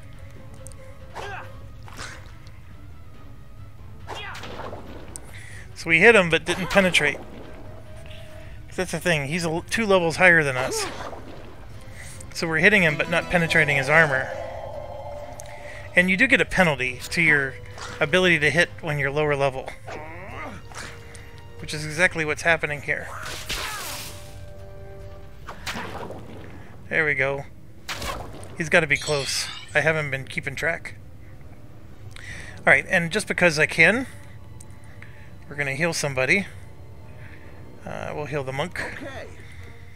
And there it is. And then we got the heal in as well. I'm still alive. So we got 478, and boom. Sword increases to 17. So again, we're getting more points. Now, you might be wondering, how come everybody else... Remember, this is a basic character. So this is going to level up the most. These are 4 advanced and an elite. So 1 basic, remember, doesn't ruin the party. Because since everybody else is advanced and elite, it's not going to cause a problem. Now, there's a nice little trinket. You can also read the bookshelves and the books themselves. There is some nice flavor with it.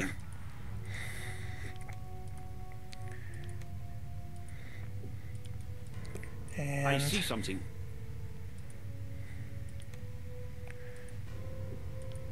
Alright, so I'm going to get off into the corner here. But before that happens, we're going to learn a spell. Perfect. So I just learned the light spell. And you can see this is the number of magic points he has. And so he was able to get 5 magic points in fire. Which is the same as the other 2. And before we rest, here you can see the artifacts went up. So before resting, we're going to cast the light spell. This is terrible. And just cast again. So now there's light in effect, but it's a level power 1. If I do another power 1 light, it will not advance my skills. But instead I'm going to do a power 2 light, and that contributes towards advancing your skill. And then now I don't have enough mana points to do power 2. Now, I don't quote me on this, but I think the way skills go up is like you need like 8 points of something in order for a skill to go up. And so when you swing your weapon or you cast a spell, it's not saying you need to cast your spell 8 times. You just need to get 8 points. And so there's points that are allocated based on your character level, your intelligence skill, your census score. Like everything's multiplied by a decimal. And then those decimals get added together and they add up, and so you could cast a spell that's like level 2 power, and you can maybe get 1.2 points towards your 8. And then once you get over that 8 threshold, that's when it tells you the skill went up. How did I get that number 8? It was some guy in a forum who was trying to like reverse engineer the code, and whether or not he was accurate or not, I cannot vouch for. But it sort of works that way.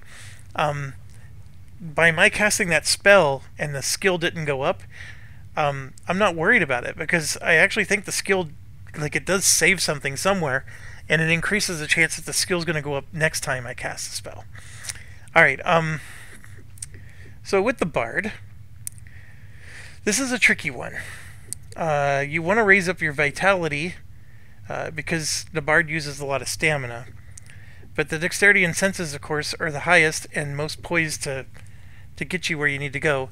The Bard's also going to probably be using bows and stuff later in the game, and the senses only helps with that.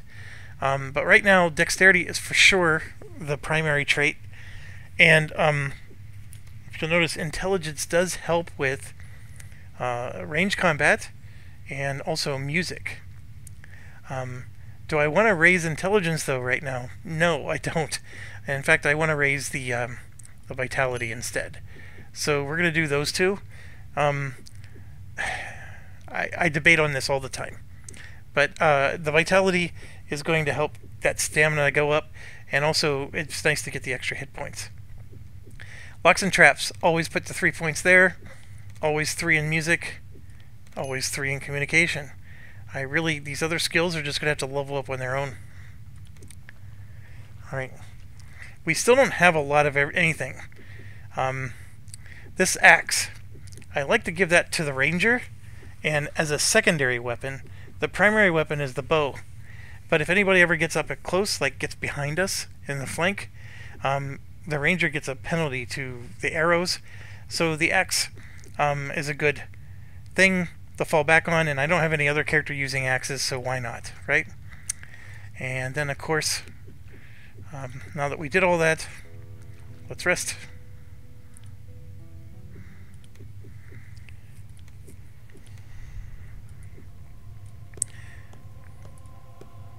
And I think we're at the exact same spot where I quit the last video.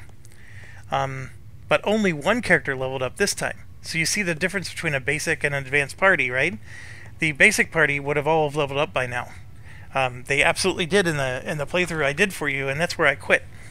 But let's keep going. Alright, so when you get to a crossroads, you can always click on this, and that pulls up a map. It can be confusing to look at times, but we're right here, where this little green dot is. And we are facing to the left, as you can see there. If I go right, it's just a bunch of like spokes. The left is the quickest out of here, but it's basically a circle. The left, like I said, is the way out, but if I go up this way, it's a circle. What we want to do is we want experience points. So I'm not in a hurry to leave, but what I'm going to do is I'm going to go left and then I'm going to backtrack. There's always goo in here, so here we go. This encounter will be... And this should level up my other guys. Because this is another one of those level 3 slimes. Just like the one we just fought.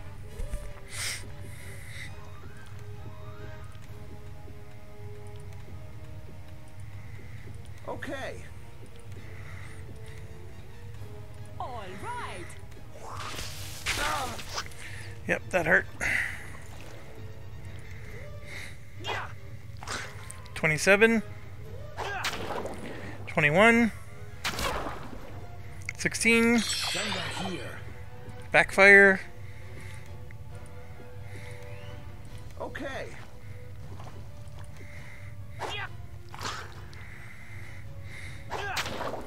14. 10. That was the dagger. This usually never works. 4. 1. Finish it. There it is. He was victorious.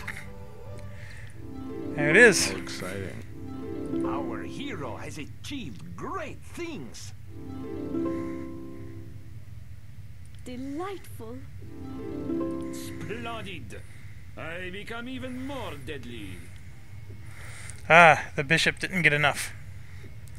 Alright, so we got a dagger, which none of our characters, because we don't have a rogue, is very dagger centric. Although the Lord right now, we don't have any maces for him, so the Lord is using everything but a mace so far.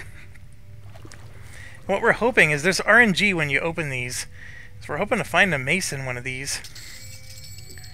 And right there's one right there. Oh my gosh, exactly like I asked for. This is not common, but usually you find one eventually though. Alright, so a bunch of artifact skills went up, and we're going to flip to the Lord here and put the Warhammer in for the primary. And it does have to say it's allowed to be a secondary weapon.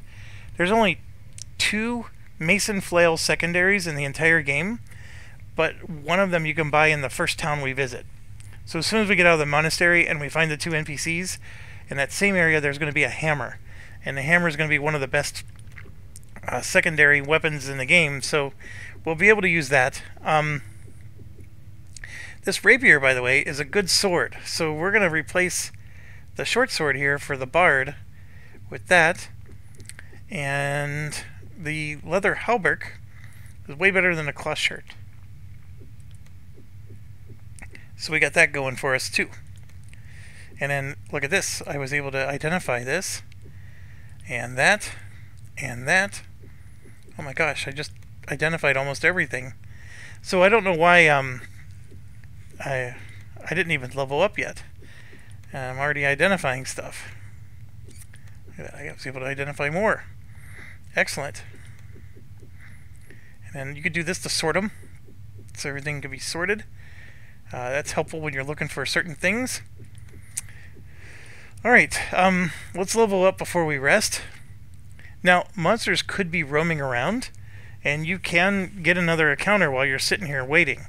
Obviously, when you have these screens open, everything's paused. Okay, so for the Lord, we're doing strength and dexterity.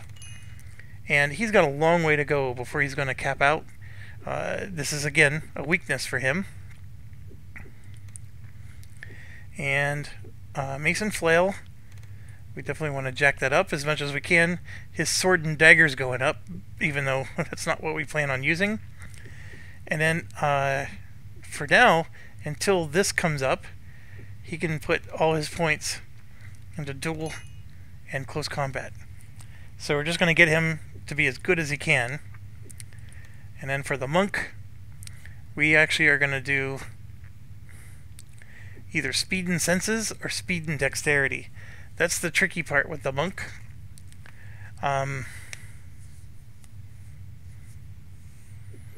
These senses, of course, helps with the critical strike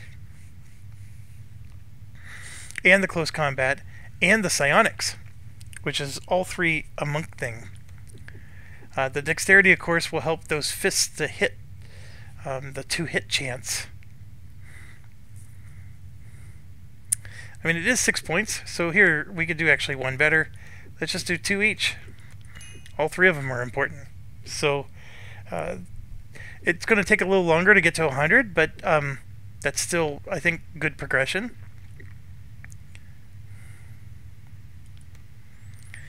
And here, yeah, we got,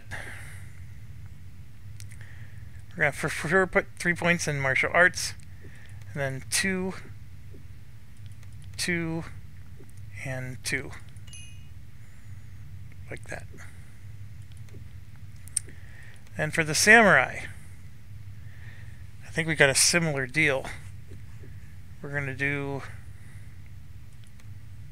2, 2. Do I really want to do senses? Yes, 2.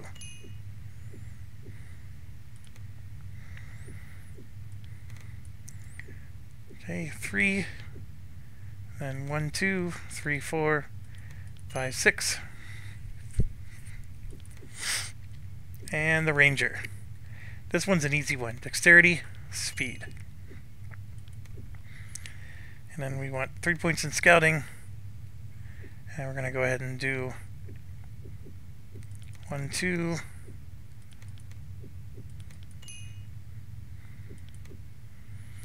And there we have it. Alright, get into the corner. Are there any spells we can do? Nope, just light. This power level 1, right? Yep, so we can do 2. This is terrible. This is terrible. Alright.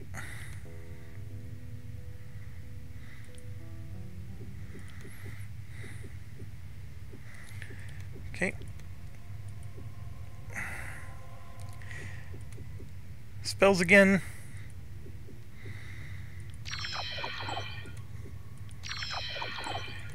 Level 2 didn't work. It's alright. Even a failed cast helps.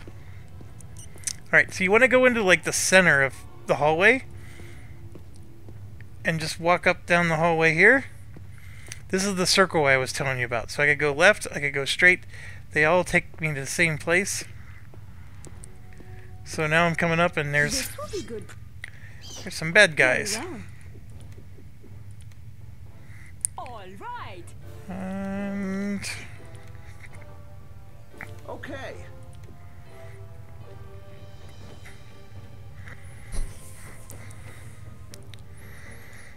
Six health points each. That's not bad.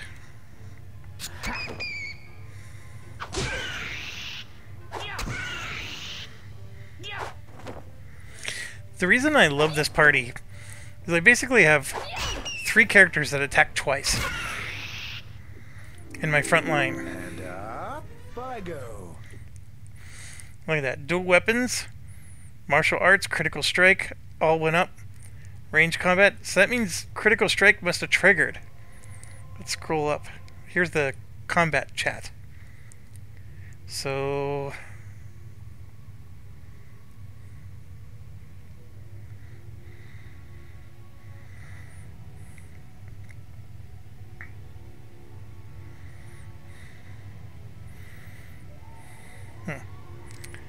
I don't think. Maybe it didn't. Maybe it just went up because it went up. Yeah, it's a little bit of a mystery sometimes, but that's excellent. So now the bishop went up.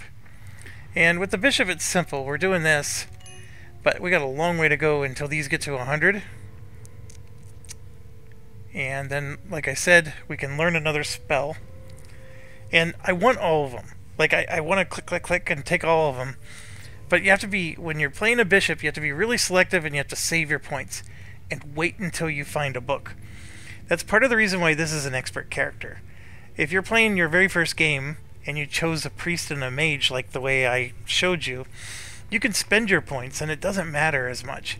Because even once you get to level 7 spells, you're going to gain levels after that and use your points to get your level 7 spells. So with this one though, you got to save your points. Okay, if I had to pick one, which one would I like? The Energy Blast and the Frost, or the Acid Splash, is the 2 I like the most. The Itching Skin is interesting, but it's more of an adjutant. It costs enemies, lessening their ability to attack and defend, so it's like a debuff. The Acid Splash, of course, is a spray that hits multiple enemies. It's one of the few early sprays we have. The Terror also hits multiple enemies. Anyways, so I'm not going to take a spell. I'm going to hold on to the point. And that was just a confirmation message. And then we're back to here again. And I could continue to put points at each realm, because like I said, a 0 in each realm stinks. But right now I'm going to just do 3, 3, and 3. We're going to always maximize these. And then let's get that one cranked up as well. And then what that allows me to do, hopefully, yep, see I still can't identify that one thing. Now you might be wondering, why is it that we identify so much more stuff and the basic party couldn't? Don't forget, she has a 25% bonus to her artifact skill, right here. So that lets her, for every 5 points that's in here, she's at 15. So for every 5 points, she gets 1 bonus point. So that's actually like having a 20 artifact skill for your characters if you do a basic. Alright, so we're up to here. Just to help you, This is what I mean by the circle. So you turn left here. These two are going to merge. Then it goes out here, and then it comes in and in like a comb.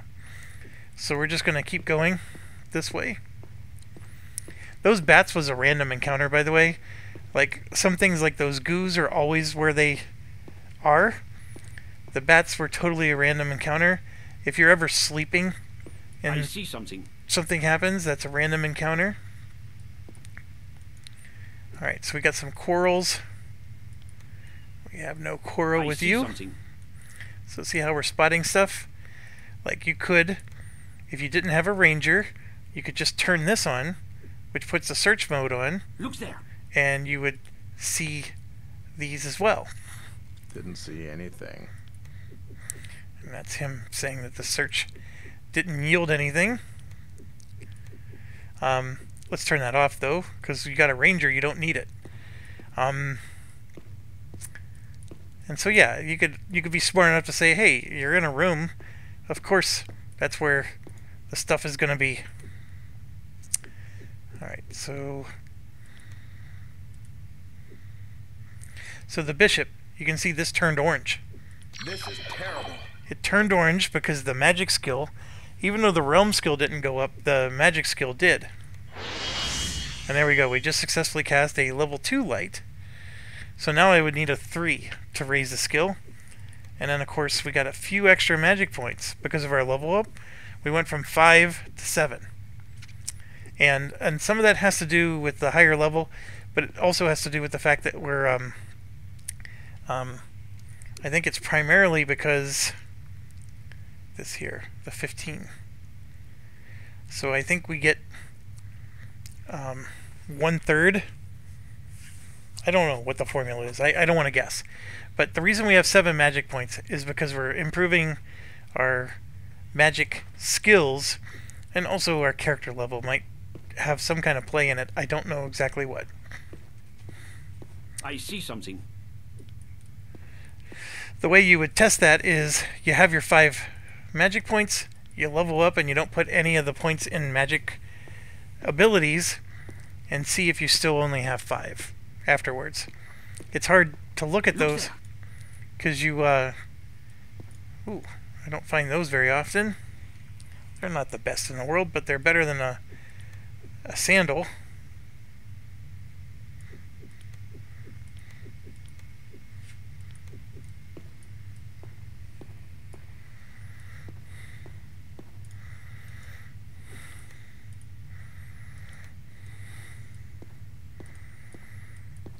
Okay, and then one other thing I haven't talked about is your alchemist can mix potions.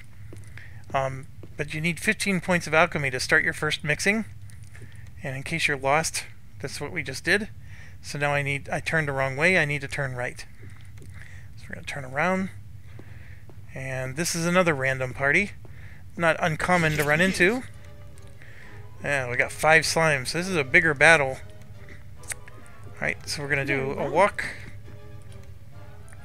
Poet's loot. The 3 aren't anywhere to be seen. The Mind Stab costs 3. Okay. So I'll be able to cast this twice now. And casting it twice is twice the opportunity to raise up my skill.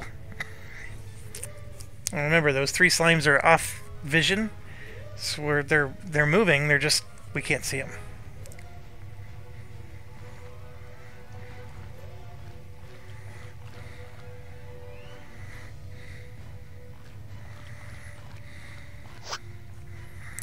Alright, let's make it happen. Only 9 hit points? Should be easy. That one only has 5. Alright. With pleasure. So I don't know where these other slimes are.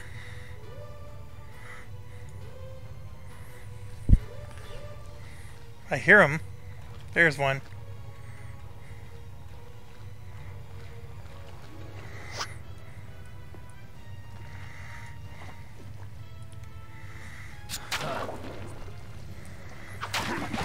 Got another one dead.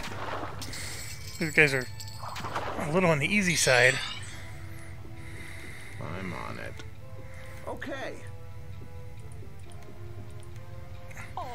Remember, you want to use your skills. So even though these guys are easy, I'm still casting spells. I'm still trying to do damage. I want one of them to hit me, even if for the slightest bit of damage.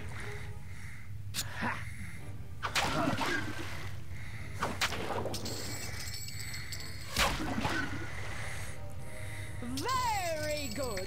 I didn't even get to use my spell. Alright, so close combat went up.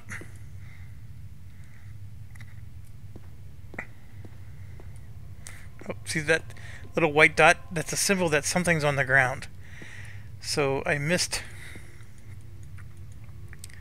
Ah.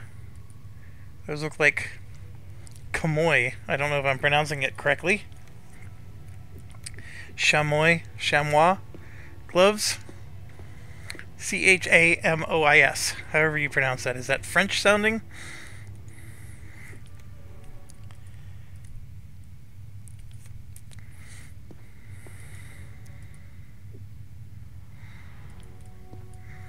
Alright, and yeah. I see something.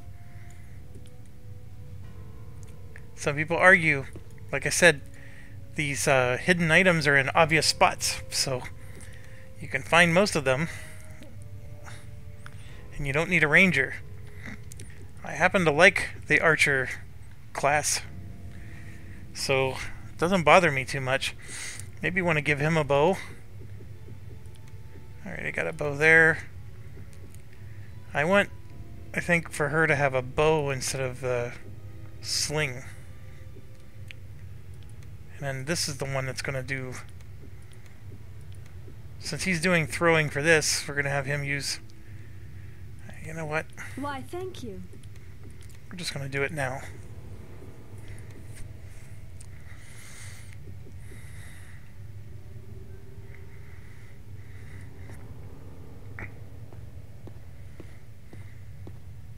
I see something.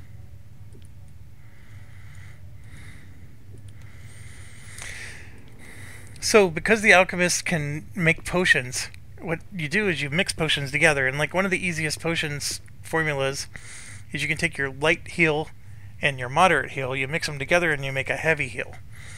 So I'm trying not to spend my potions as much as possible.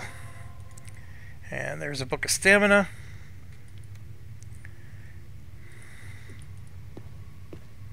Just search around the room. And then this. Remember, we haven't had to unlock a trap yet. And this unlocks traps at +10. But any class that has lockpicking can't use it. So I can't give it to my bard, for example, or my rogue, or the gadgeteer, or the ninja. I can only give this to somebody who normally can't pick locks. So if you ever create a game where you don't have a rogue in your party or no lockpicking ability whatsoever, this would be the hat that you would put on. And like I said, there's a rogue NPC in the first city that you can pick up. But for us, we're just going to go ahead and put it in our inventory.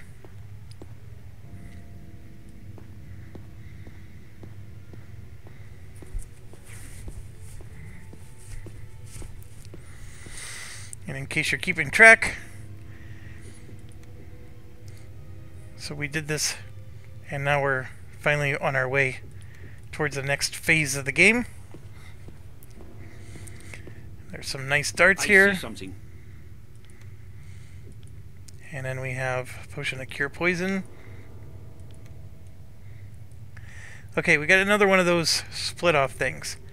So it's a little spider web. This direction is the way out. And then we got another sort of this situation here. So I'm going to turn right.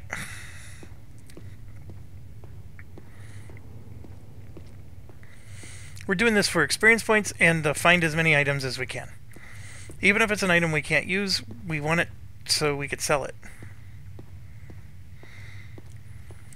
So this is the first room.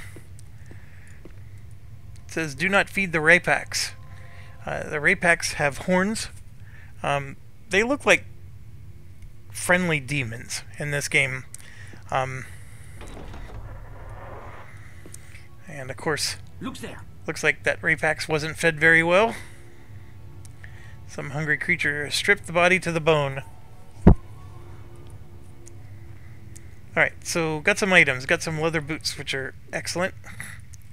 Alright, I'm going to hit I. Let's get the Lord equipped. And then we have a tattered note. I have failed. The tomb is locked and they caught me before I could find the key. To make matters worse, this damn Hagardi only feed me once a day. At this rate, I will starve to death in a matter of days. Tell the Templars that the weapons are still a threat to Al Sedexus.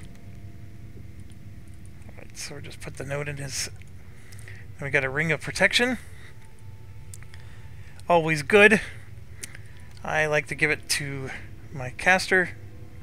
And notice that it causes the AC of the hand to go up. And then there's an average AC. So, the higher the AC, the better.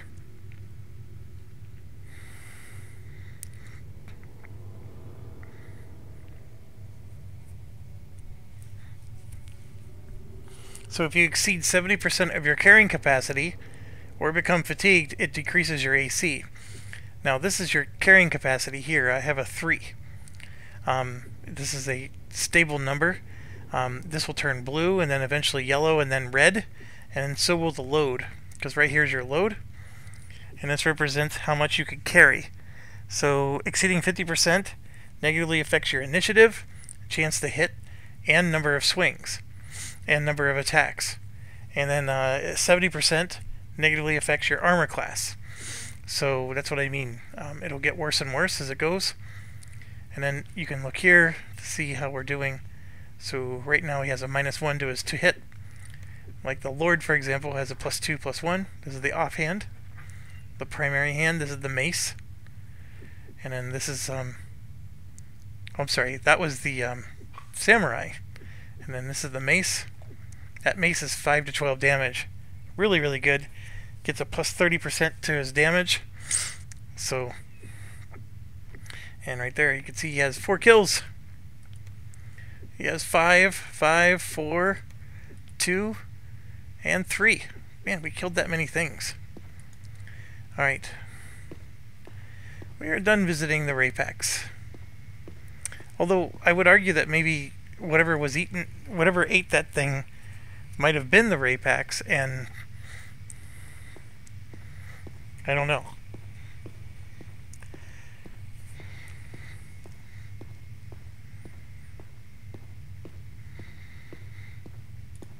Because here's another skeleton here.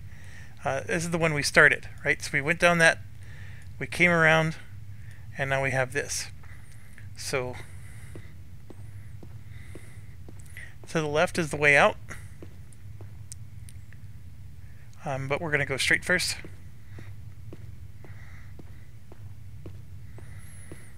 Finish up our comb here. Just to help you out. See, it's another comb. So this is where the Rapax was, and this is, and by the way, you can always put a note.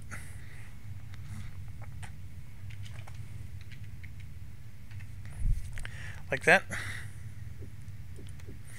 It's very cool. There's a battle on the other side here. But this is our first trap. So Vijaya is our lock and trap person. Has a skill of 8%, which is pretty poor. We have 2 lockpicks we need to do. So that is currently in place, and now we need this one to also go in place. But then this one falls. Now what keeps them up and what keeps them down, it's not a dexterity thing. It's just purely a number. So they're rolling dice, and the 8% is a crappy number. So if you do it enough times, it'll work. If you had your rogue, that would have been quicker. This is a one-man. But it works. With pleasure. Okay, okay. All right. Right, so we got 3 roaches. The roaches aren't bad, but some of the advanced roaches that are higher level, they're painful. You do massive damage with those pinchers. And of course we just missed twice.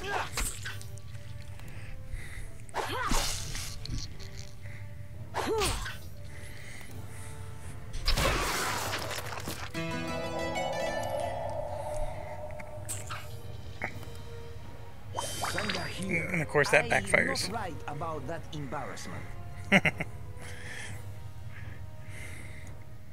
Alright, so see how this is still flashing? It's because I am going to hit one of my own characters. Here it comes, see? I hit myself. That was awful. Okay. All right.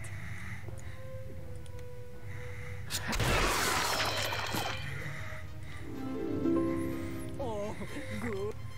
So I just leveled up with the bishop, and the bard's already level 2.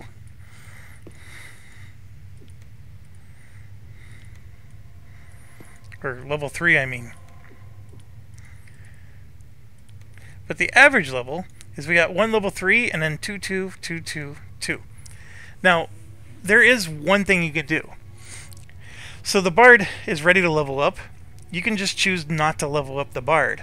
It stays level 2. Then you can wait until everybody else levels up, and then you never have the average party penalty. So, I know I explained that you don't want to mix experts with basics, but that's one of the methods you can do, is just, you know, wait until the expert levels up, and then level everybody up all at once, and then you keep your average party level right where it's supposed to be. Alright, so the bard, we agreed we were going to do that, and then I think I was going to do senses with this one. Or no, it was vitality. And again, the locks and traps are not nearly as good as what the rogue would have had, but as you just saw, we were able to get it open. It just took a little more engineering. Alright, so we successfully did that. We got a light. 674 turns remain. So I'm going to go ahead and rest.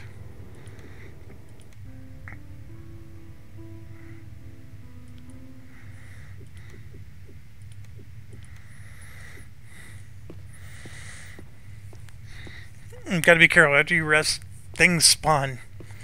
Especially the roaming monsters. Alright, so now there's one right there.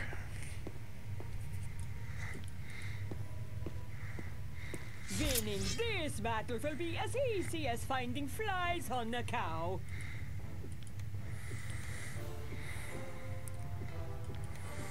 I mean, finding flies on a cow is pretty easy. All right. Very well.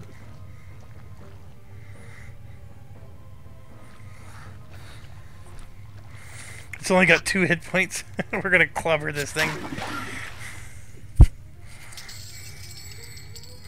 And it dropped rocks. That rocks. Alright. Knockpicks.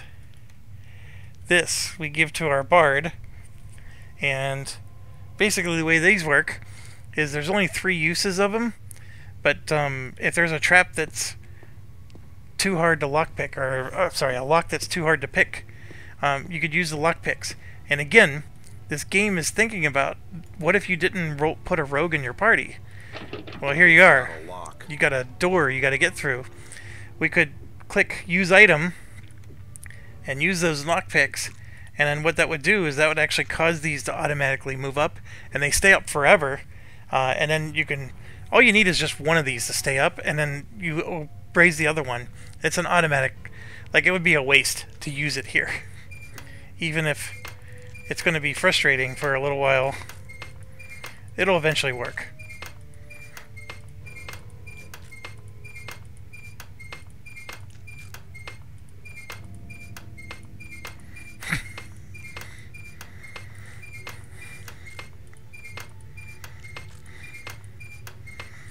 And sometimes you'll see the skill go up just while we're doing this. And yeah, this is just RNG going against us here. Here we go. Alright, big battle coming up right now. Huge battle. I can get party wiped here sometimes. So let's go. They were ready for battle. It's against Mr. King Crab. Okay. All right. With pleasure. So his range is 2. So we gotta move up to him or we can't hit him. Yes, he has 109 hit points.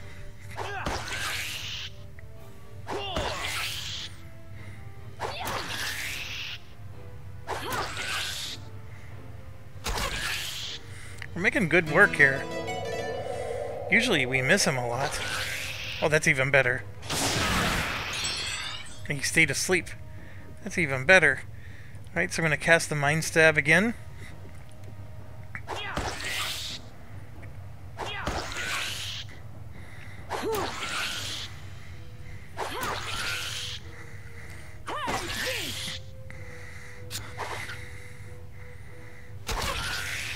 So by him being asleep, I think he loses his chance to attack. So we've gone 2 rounds with him not attacking. I put him to sleep in the first round, so he lost his chance to attack. And then he was woken up in the second round, which he's going to be able to attack now, but in the second round his attack was gone because he started the round sleeping. So we're doing okay. I don't even have anybody to heal, which is good. And I'm out of mind spells, so it's all physical attacks from here.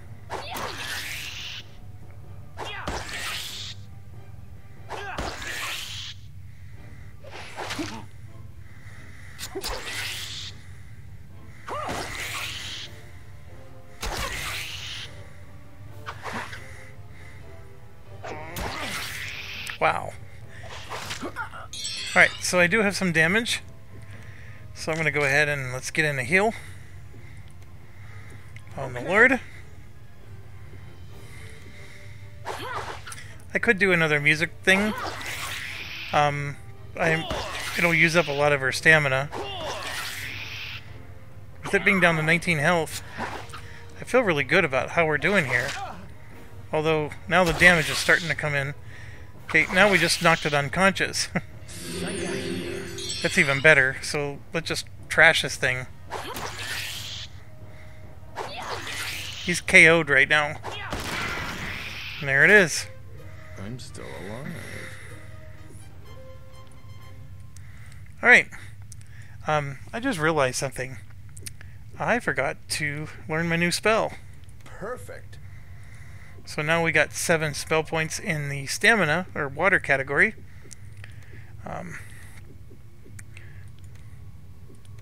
Alright. I see something.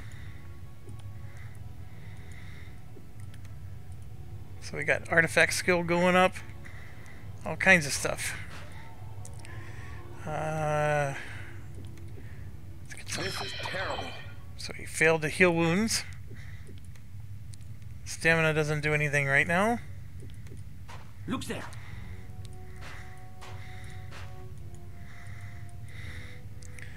We got a short bow. Stink bomb. And arrows.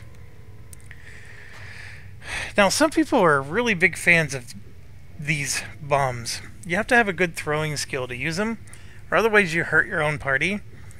They're basically spells. So there's a Noxious Fumes power level 3 spell. I don't remember who does Noxious Fumes. It's probably the Alchemist.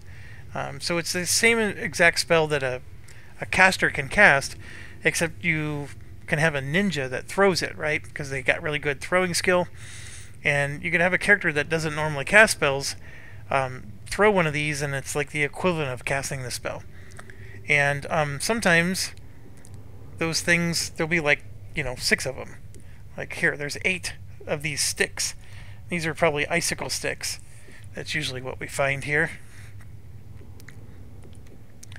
Alright, and then this here, we're going to open this door, and this should look familiar to you. We're back at the beginning, where we came in. That was where we fought the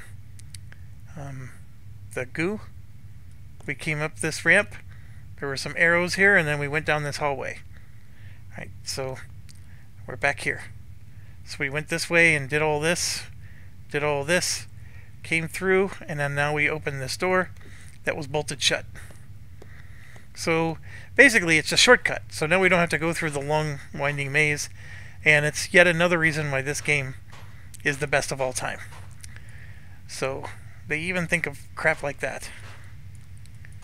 Alright, this is what I was looking for. We found a light crossbow. We need to give this to somebody. He has a bow. We're going to give it to him. And we're just going to toss the bow in there. Give the 100 arrows to you. And the crossbows to you. If anything, it's just distributing the ammunition better. We got an archer that's always going to be using arrows. We got a bard that'll at least use arrows some of the time. This guy will use quarrels. This one's using stones. This one's also using stones. But it's going to be casting spells most of the time. There you go, I just identified something. And this one, we're not going to do any range attack at all. And that's an arguable thing. I'm sure some people will be like, you're nuts. Okay, camp.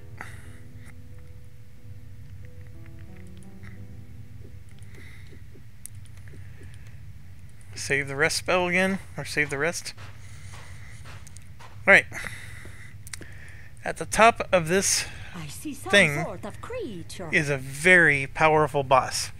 It's called Gregor. And it's the ultimate test when you're designing a new party, is you want to face this Gregor and see how well you do with your new party. These little dudes here are just randos. So... Okay. Okay. All right.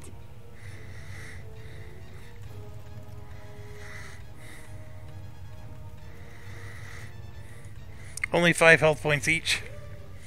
Shouldn't be too tough. And it's always good. Nice to get experience points and opportunity to get our skills to level up. So that one had 8. 2 down.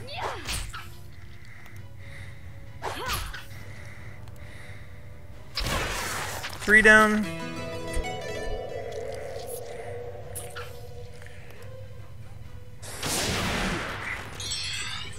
With pleasure. Oh, he already woke up. Well, when you cast a spell on him, look at that. Look at all these skills that went up. Bam, bam, bam, bam. That's intelligence and senses, folks. I can't stress that enough. So like I said, at the top, big boss. We got one more place we can go, and I like to stretch it out as long as I can, because that big boss is not easy. So we're going to go back here, find another sling, which is fine. And then get into this area, which is a big open area. Don't worry about the creatures, they're in the water. They're basically fish swimming around in the water. Now what do you suppose this funny little gadget does? And then over here I think are some rocks.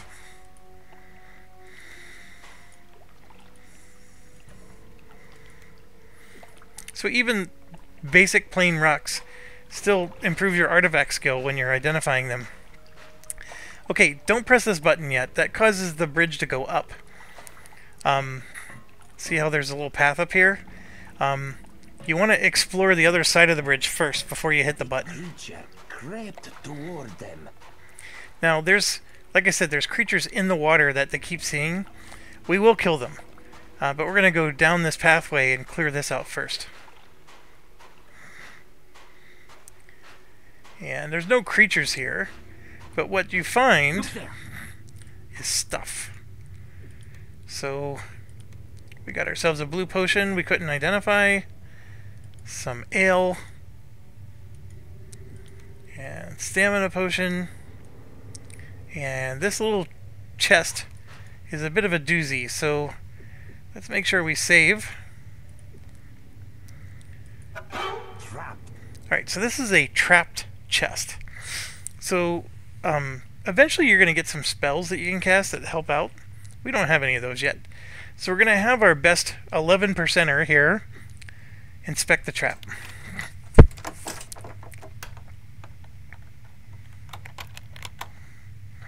Okay, so the green is, the bard thinks for sure that these two elements are in the trap and isn't sure about these two. And just so you know, you can click on the different traps and you can see where the different mechanisms are. I can tell you for certain that this is an early game trap, so the dagger scatter is the correct trap. So if she says it's these two elements, these are just red herrings. Like, she thinks that they might be something, but they really aren't there. So let's try to disarm this device. Now let's try to disarm the other one. So she tripped a trap, but still got it open. So that's still a victory, even though it was a painful one. And we just got a leather halberd. Weighs 18 pounds. There we go. There we go. Alright, and then because we got damaged, that gives us an opportunity to heal. So what you heard was he failed, and then he succeeded. He cast twice in rapid succession, and here you can see his divine magic skill increased to 3, which is excellent. So, don't think it's gonna happen. Alright, so then the light is power level 2. We can try power level 3 now. And we just succeeded. That light's gonna stay active forever. Alright, okay. I think that's all I can do, so now we're gonna rest.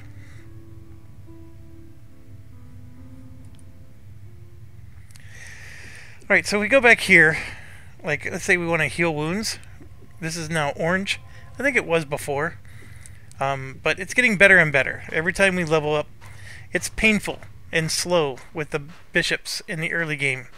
You gotta be patient. If you started the game with a priest and a mage like I did in the basic game, that priest comes out with green circles and can cast everything successfully from the get-go. I mean, it really is an advantage. It truly is. Alright, so now we're going to hit the button, now that we cleared all that out.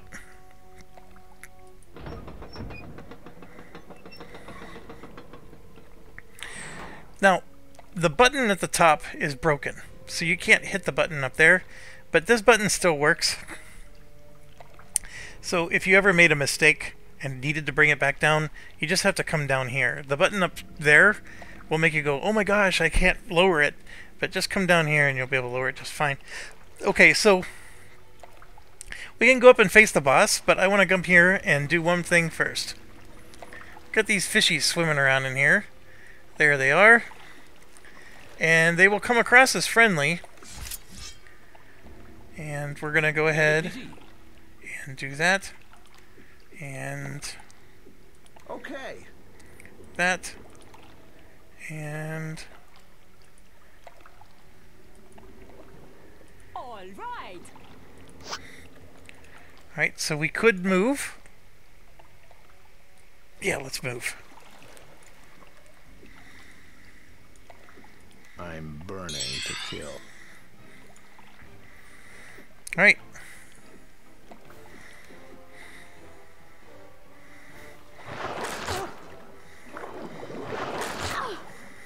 I don't know how they... Oh, yeah. The bard's in the front line. I forgot. So these guys got 20 hit points. They're not... Okay, now we just put all the fish to sleep. You do double damage when they're asleep like that. Obviously, it wakes them up. I like the little blood effect. Alright, and we're gonna just keep going. Okay. Yeah, we're just gonna keep going.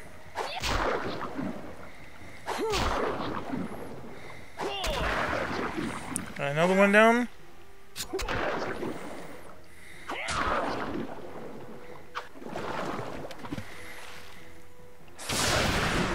Of course, I ended up waking up the other one. That wasn't the smartest thing. And I got another mind stab, so let's keep going.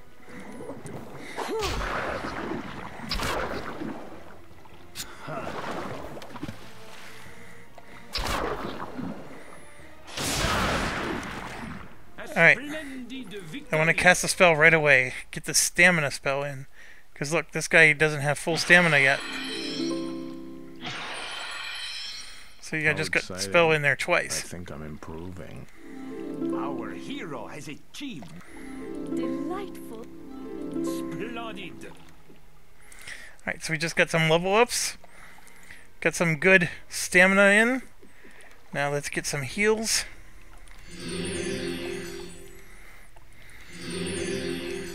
And this is what I mean by training your character. All I have to do is camp. I don't have to heal my guys, but I'm going to heal them anyways because I want the skills to rise on their own. You have to get those skills to go up on their own. You don't have enough points to do it all yourself. Alright, so we just went down a waterfall and found the most powerful thing in the game. Resurrection powder. Those sell for $2 grand each. And then while we're here, I am going to level up the Lord. We're going to do strength and dexterity. And again, Mason Flail. Just going to get all those very solidly going. Samurai. Oh, by the way, you can actually change your class. So if I don't want to be a samurai anymore, I can switch to a ninja. You could do dual class in this game. Alright, so this is the one where we're doing 2, 2, and 2. And yeah, I'm going to do 5 points. 2, 2, 2. Then with the monk, 2, 2, and 2.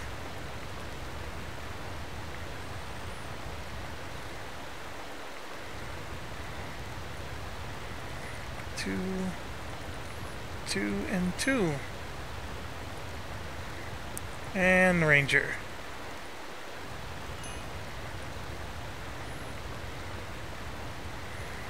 3,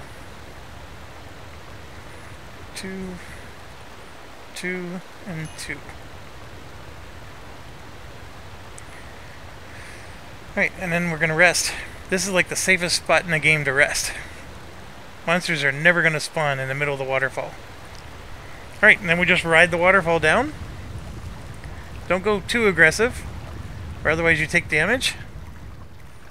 You gotta let yourself like slide on down. Alright. So now we're back at the bottom, where we started. So we just hit the waterfall. We did that in the early game. The only thing that's left is there's a little campfire right up here, and that's what we're going to hit. Not exactly next, but pretty darn close. And we come in. This should look familiar. Around this corner was the goose. Unless there's roaming monsters, all this is going to be clear, but don't be surprised run into rats or bats. It does happen, especially right here in this room. And then, because we opened this door, boom. We're right back where we were, and then look at that. There's some goo. Let's go give it a welcome. Winning this battle will be as easy as... I'm on it. Even though it's easy battle, I'm gonna still take the points. All right.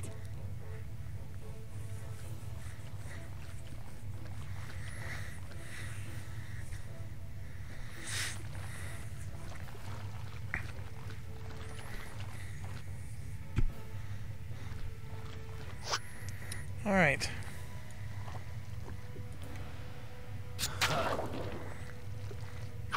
These are very easy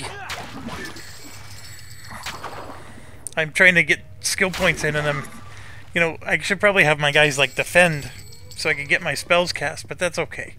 That's neither here nor there. That was an easy battle. Alright, and then we come back up here, and as you remember, we now have the big boss battle. Make sure you save it. Always save it. In fact, I'm going to do the YouTube load me on this one instead. It doesn't hurt to have a second save you do every now and then, largely because what if you screw up and you accidentally saved a game when you shouldn't have, or you're in a situation you thought you could get out of but you can't. Yeah, his name's Gregor, and he's got 129 hit points, and he's level 5. We are, what, level 3? And he's level 2.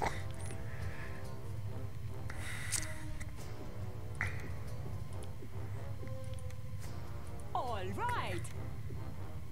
Okay. Okay. Very well. Now, what really stinks is sometimes when you do this battle, these randos will end up joining you. So you'll have these roaches that are coming from down the hall, and they're just like roaming monsters that just randomly, you know, bad luck. It was just absolutely bad luck. That's the worst. It's just why you want to save the game before you come into this room.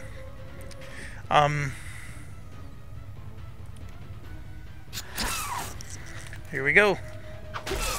This guy hits for hard damage, and he hits everybody in the party because he has reach. So the people in the back row are not safe against him.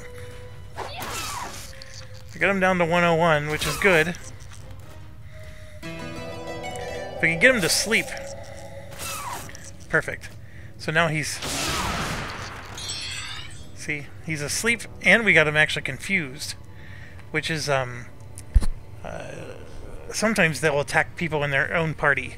Obviously, he's a one-man party, so...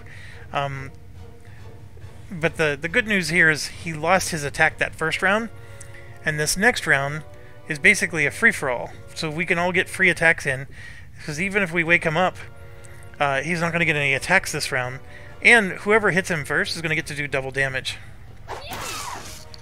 There it is.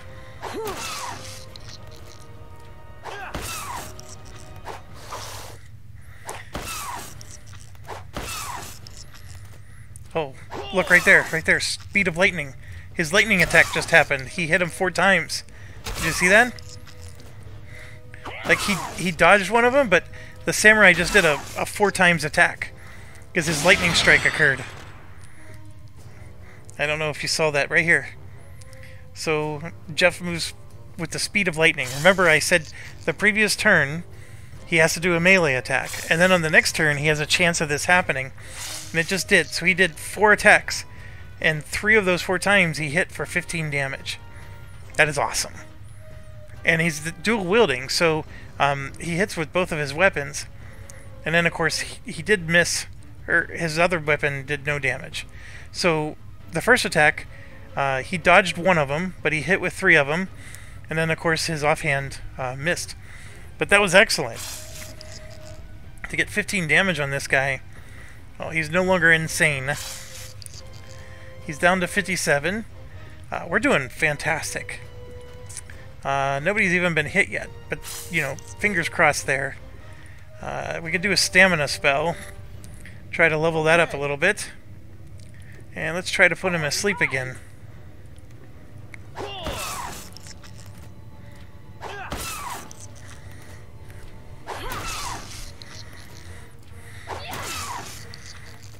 I'm very happy. 3 damage. The thing is, he attacks like 3 or 4 times.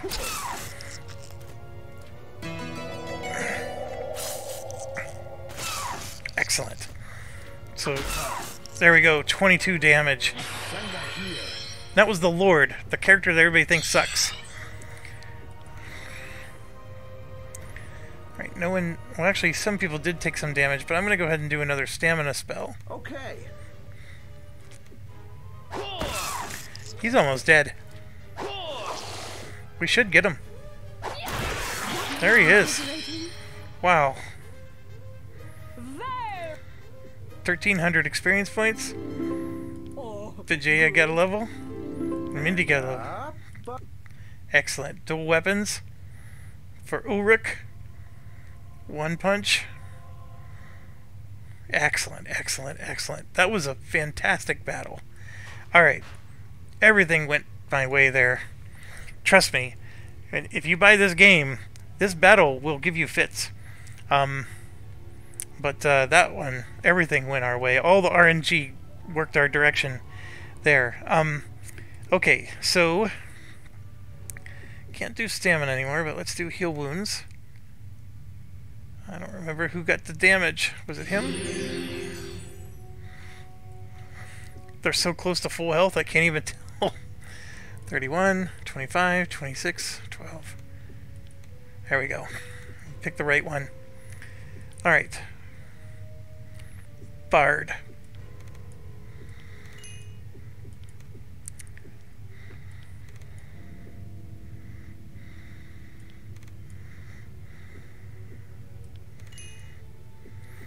So this is what's crazy. She's level 4 now.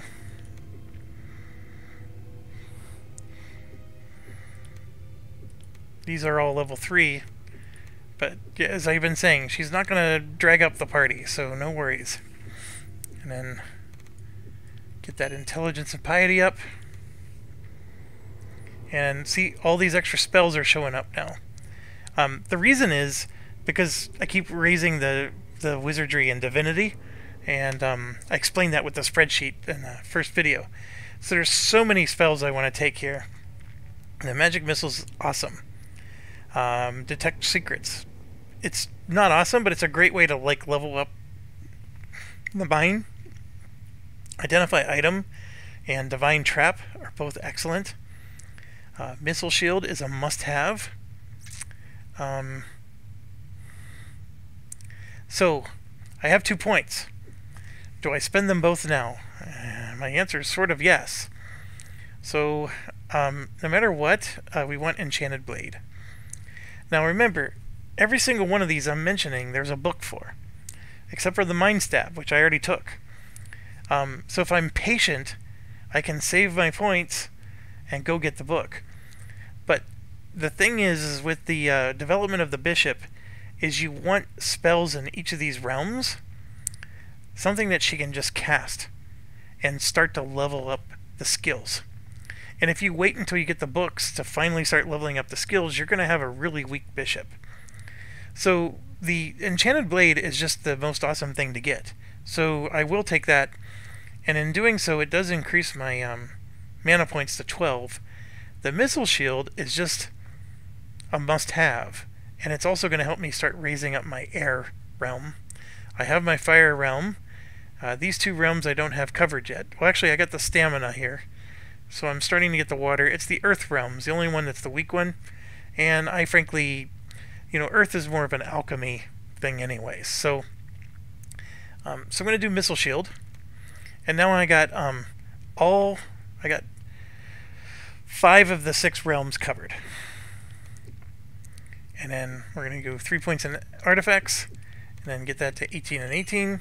And here you can see the fire is still a 0, the water is 0, air, earth, all of them are 0. So the spells are going to fail way more than they're going to succeed. We got this dang power 3 light still going on. But this one, Missile Shield, you can cast outside of combat. So, and there, I just successfully cast it. It didn't make the skills go up, but what that does is that protects us from, well here, you can just see it. It forms a magical shield of thickened air, which deflects non-magical missiles. So really good against archers and stuff like that. It's a must-have. And the fact that I can cast it out of combat, it's just like this fire spell, but these don't last nearly as long. See, that one's only going to last 31 more turns, while this one's lasting 556 more turns. So I'm going to cast this quite a bit. And in fact, I'm out of mana points, so I'd have to camp to be able to cast it again. This is tricky. I can only do that in combat mostly, or immediately after. And then Enchanted Blade, I can cast in or out of combat. So, there we go. So we got that going.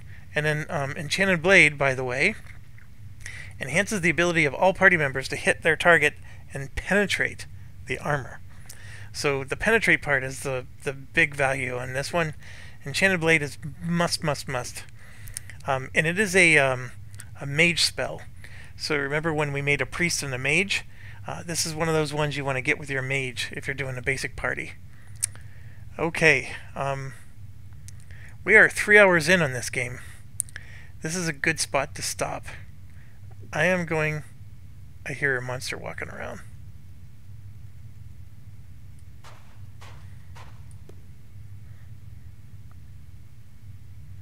I don't know where it is, but I hear it. I see some sort of beast. There they are. Crabs! This'll be an easy. Alright, fair enough. Okay. All right.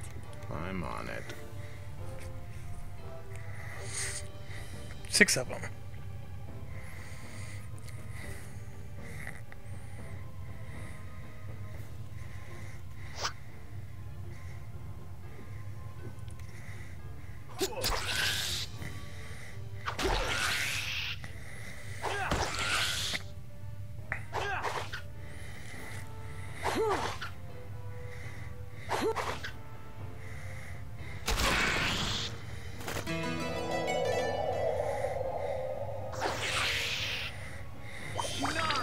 I'm not right. Uh-oh. Yeah, he just hit myself again. This is the painful part. 5 damage, and then look. Made myself go insane. All right.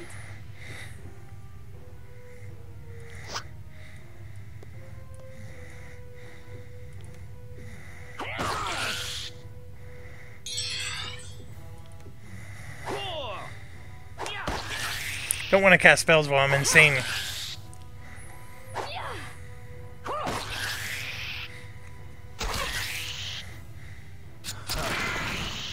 That's a relief. Alright, the insanity went away, which is good. No mind stab left, but we can do stamina while we're in battle, so I can just constantly cast spells. And cast stamina when you know your party's got it covered. And this is not a hard battle.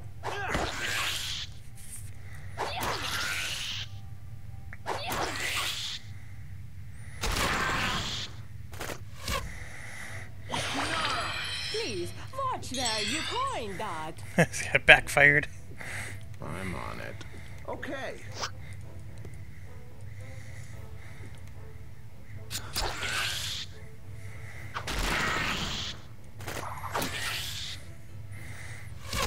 That lord does amazing damage.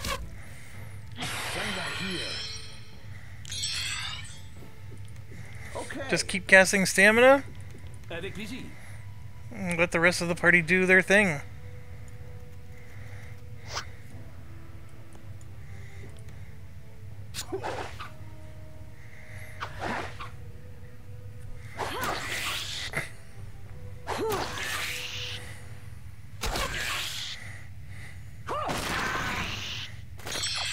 Even the bard is finishing him off like a boss.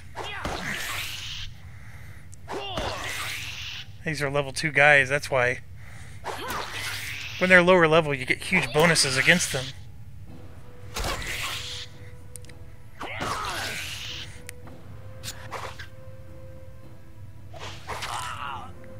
There we go. Big 10 damage hit. Look at all those skills. It's good. I know there's something there. I'm not going to pick it up. I'm ready to save this game. Hit the hay and finish recording tomorrow. We're at 3 hours, so this is a long video. Okay, there's an item out here. We will pick this one up.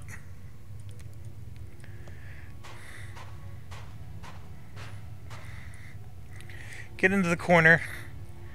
Let's cast some spells. Heal wounds.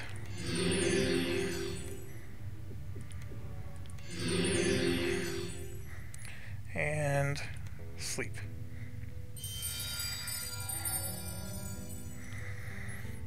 Alright, so we're awake again. Obviously that pesky light's going to be there for 454 more turns. But we got some stuff now. So, for example, I can fool around with Enchanted Blade. But this is one of those things I want to cast at the beginning of combat. Because Enchanted Blade is a must-have in combat. So, as much as I can cast it now to just train my stuff, I don't have a lot of spell points. I only have 12. And it's going to cost me 4 every time I use it. So I'm going to wait until combat. And in the first round of combat, I always cast that.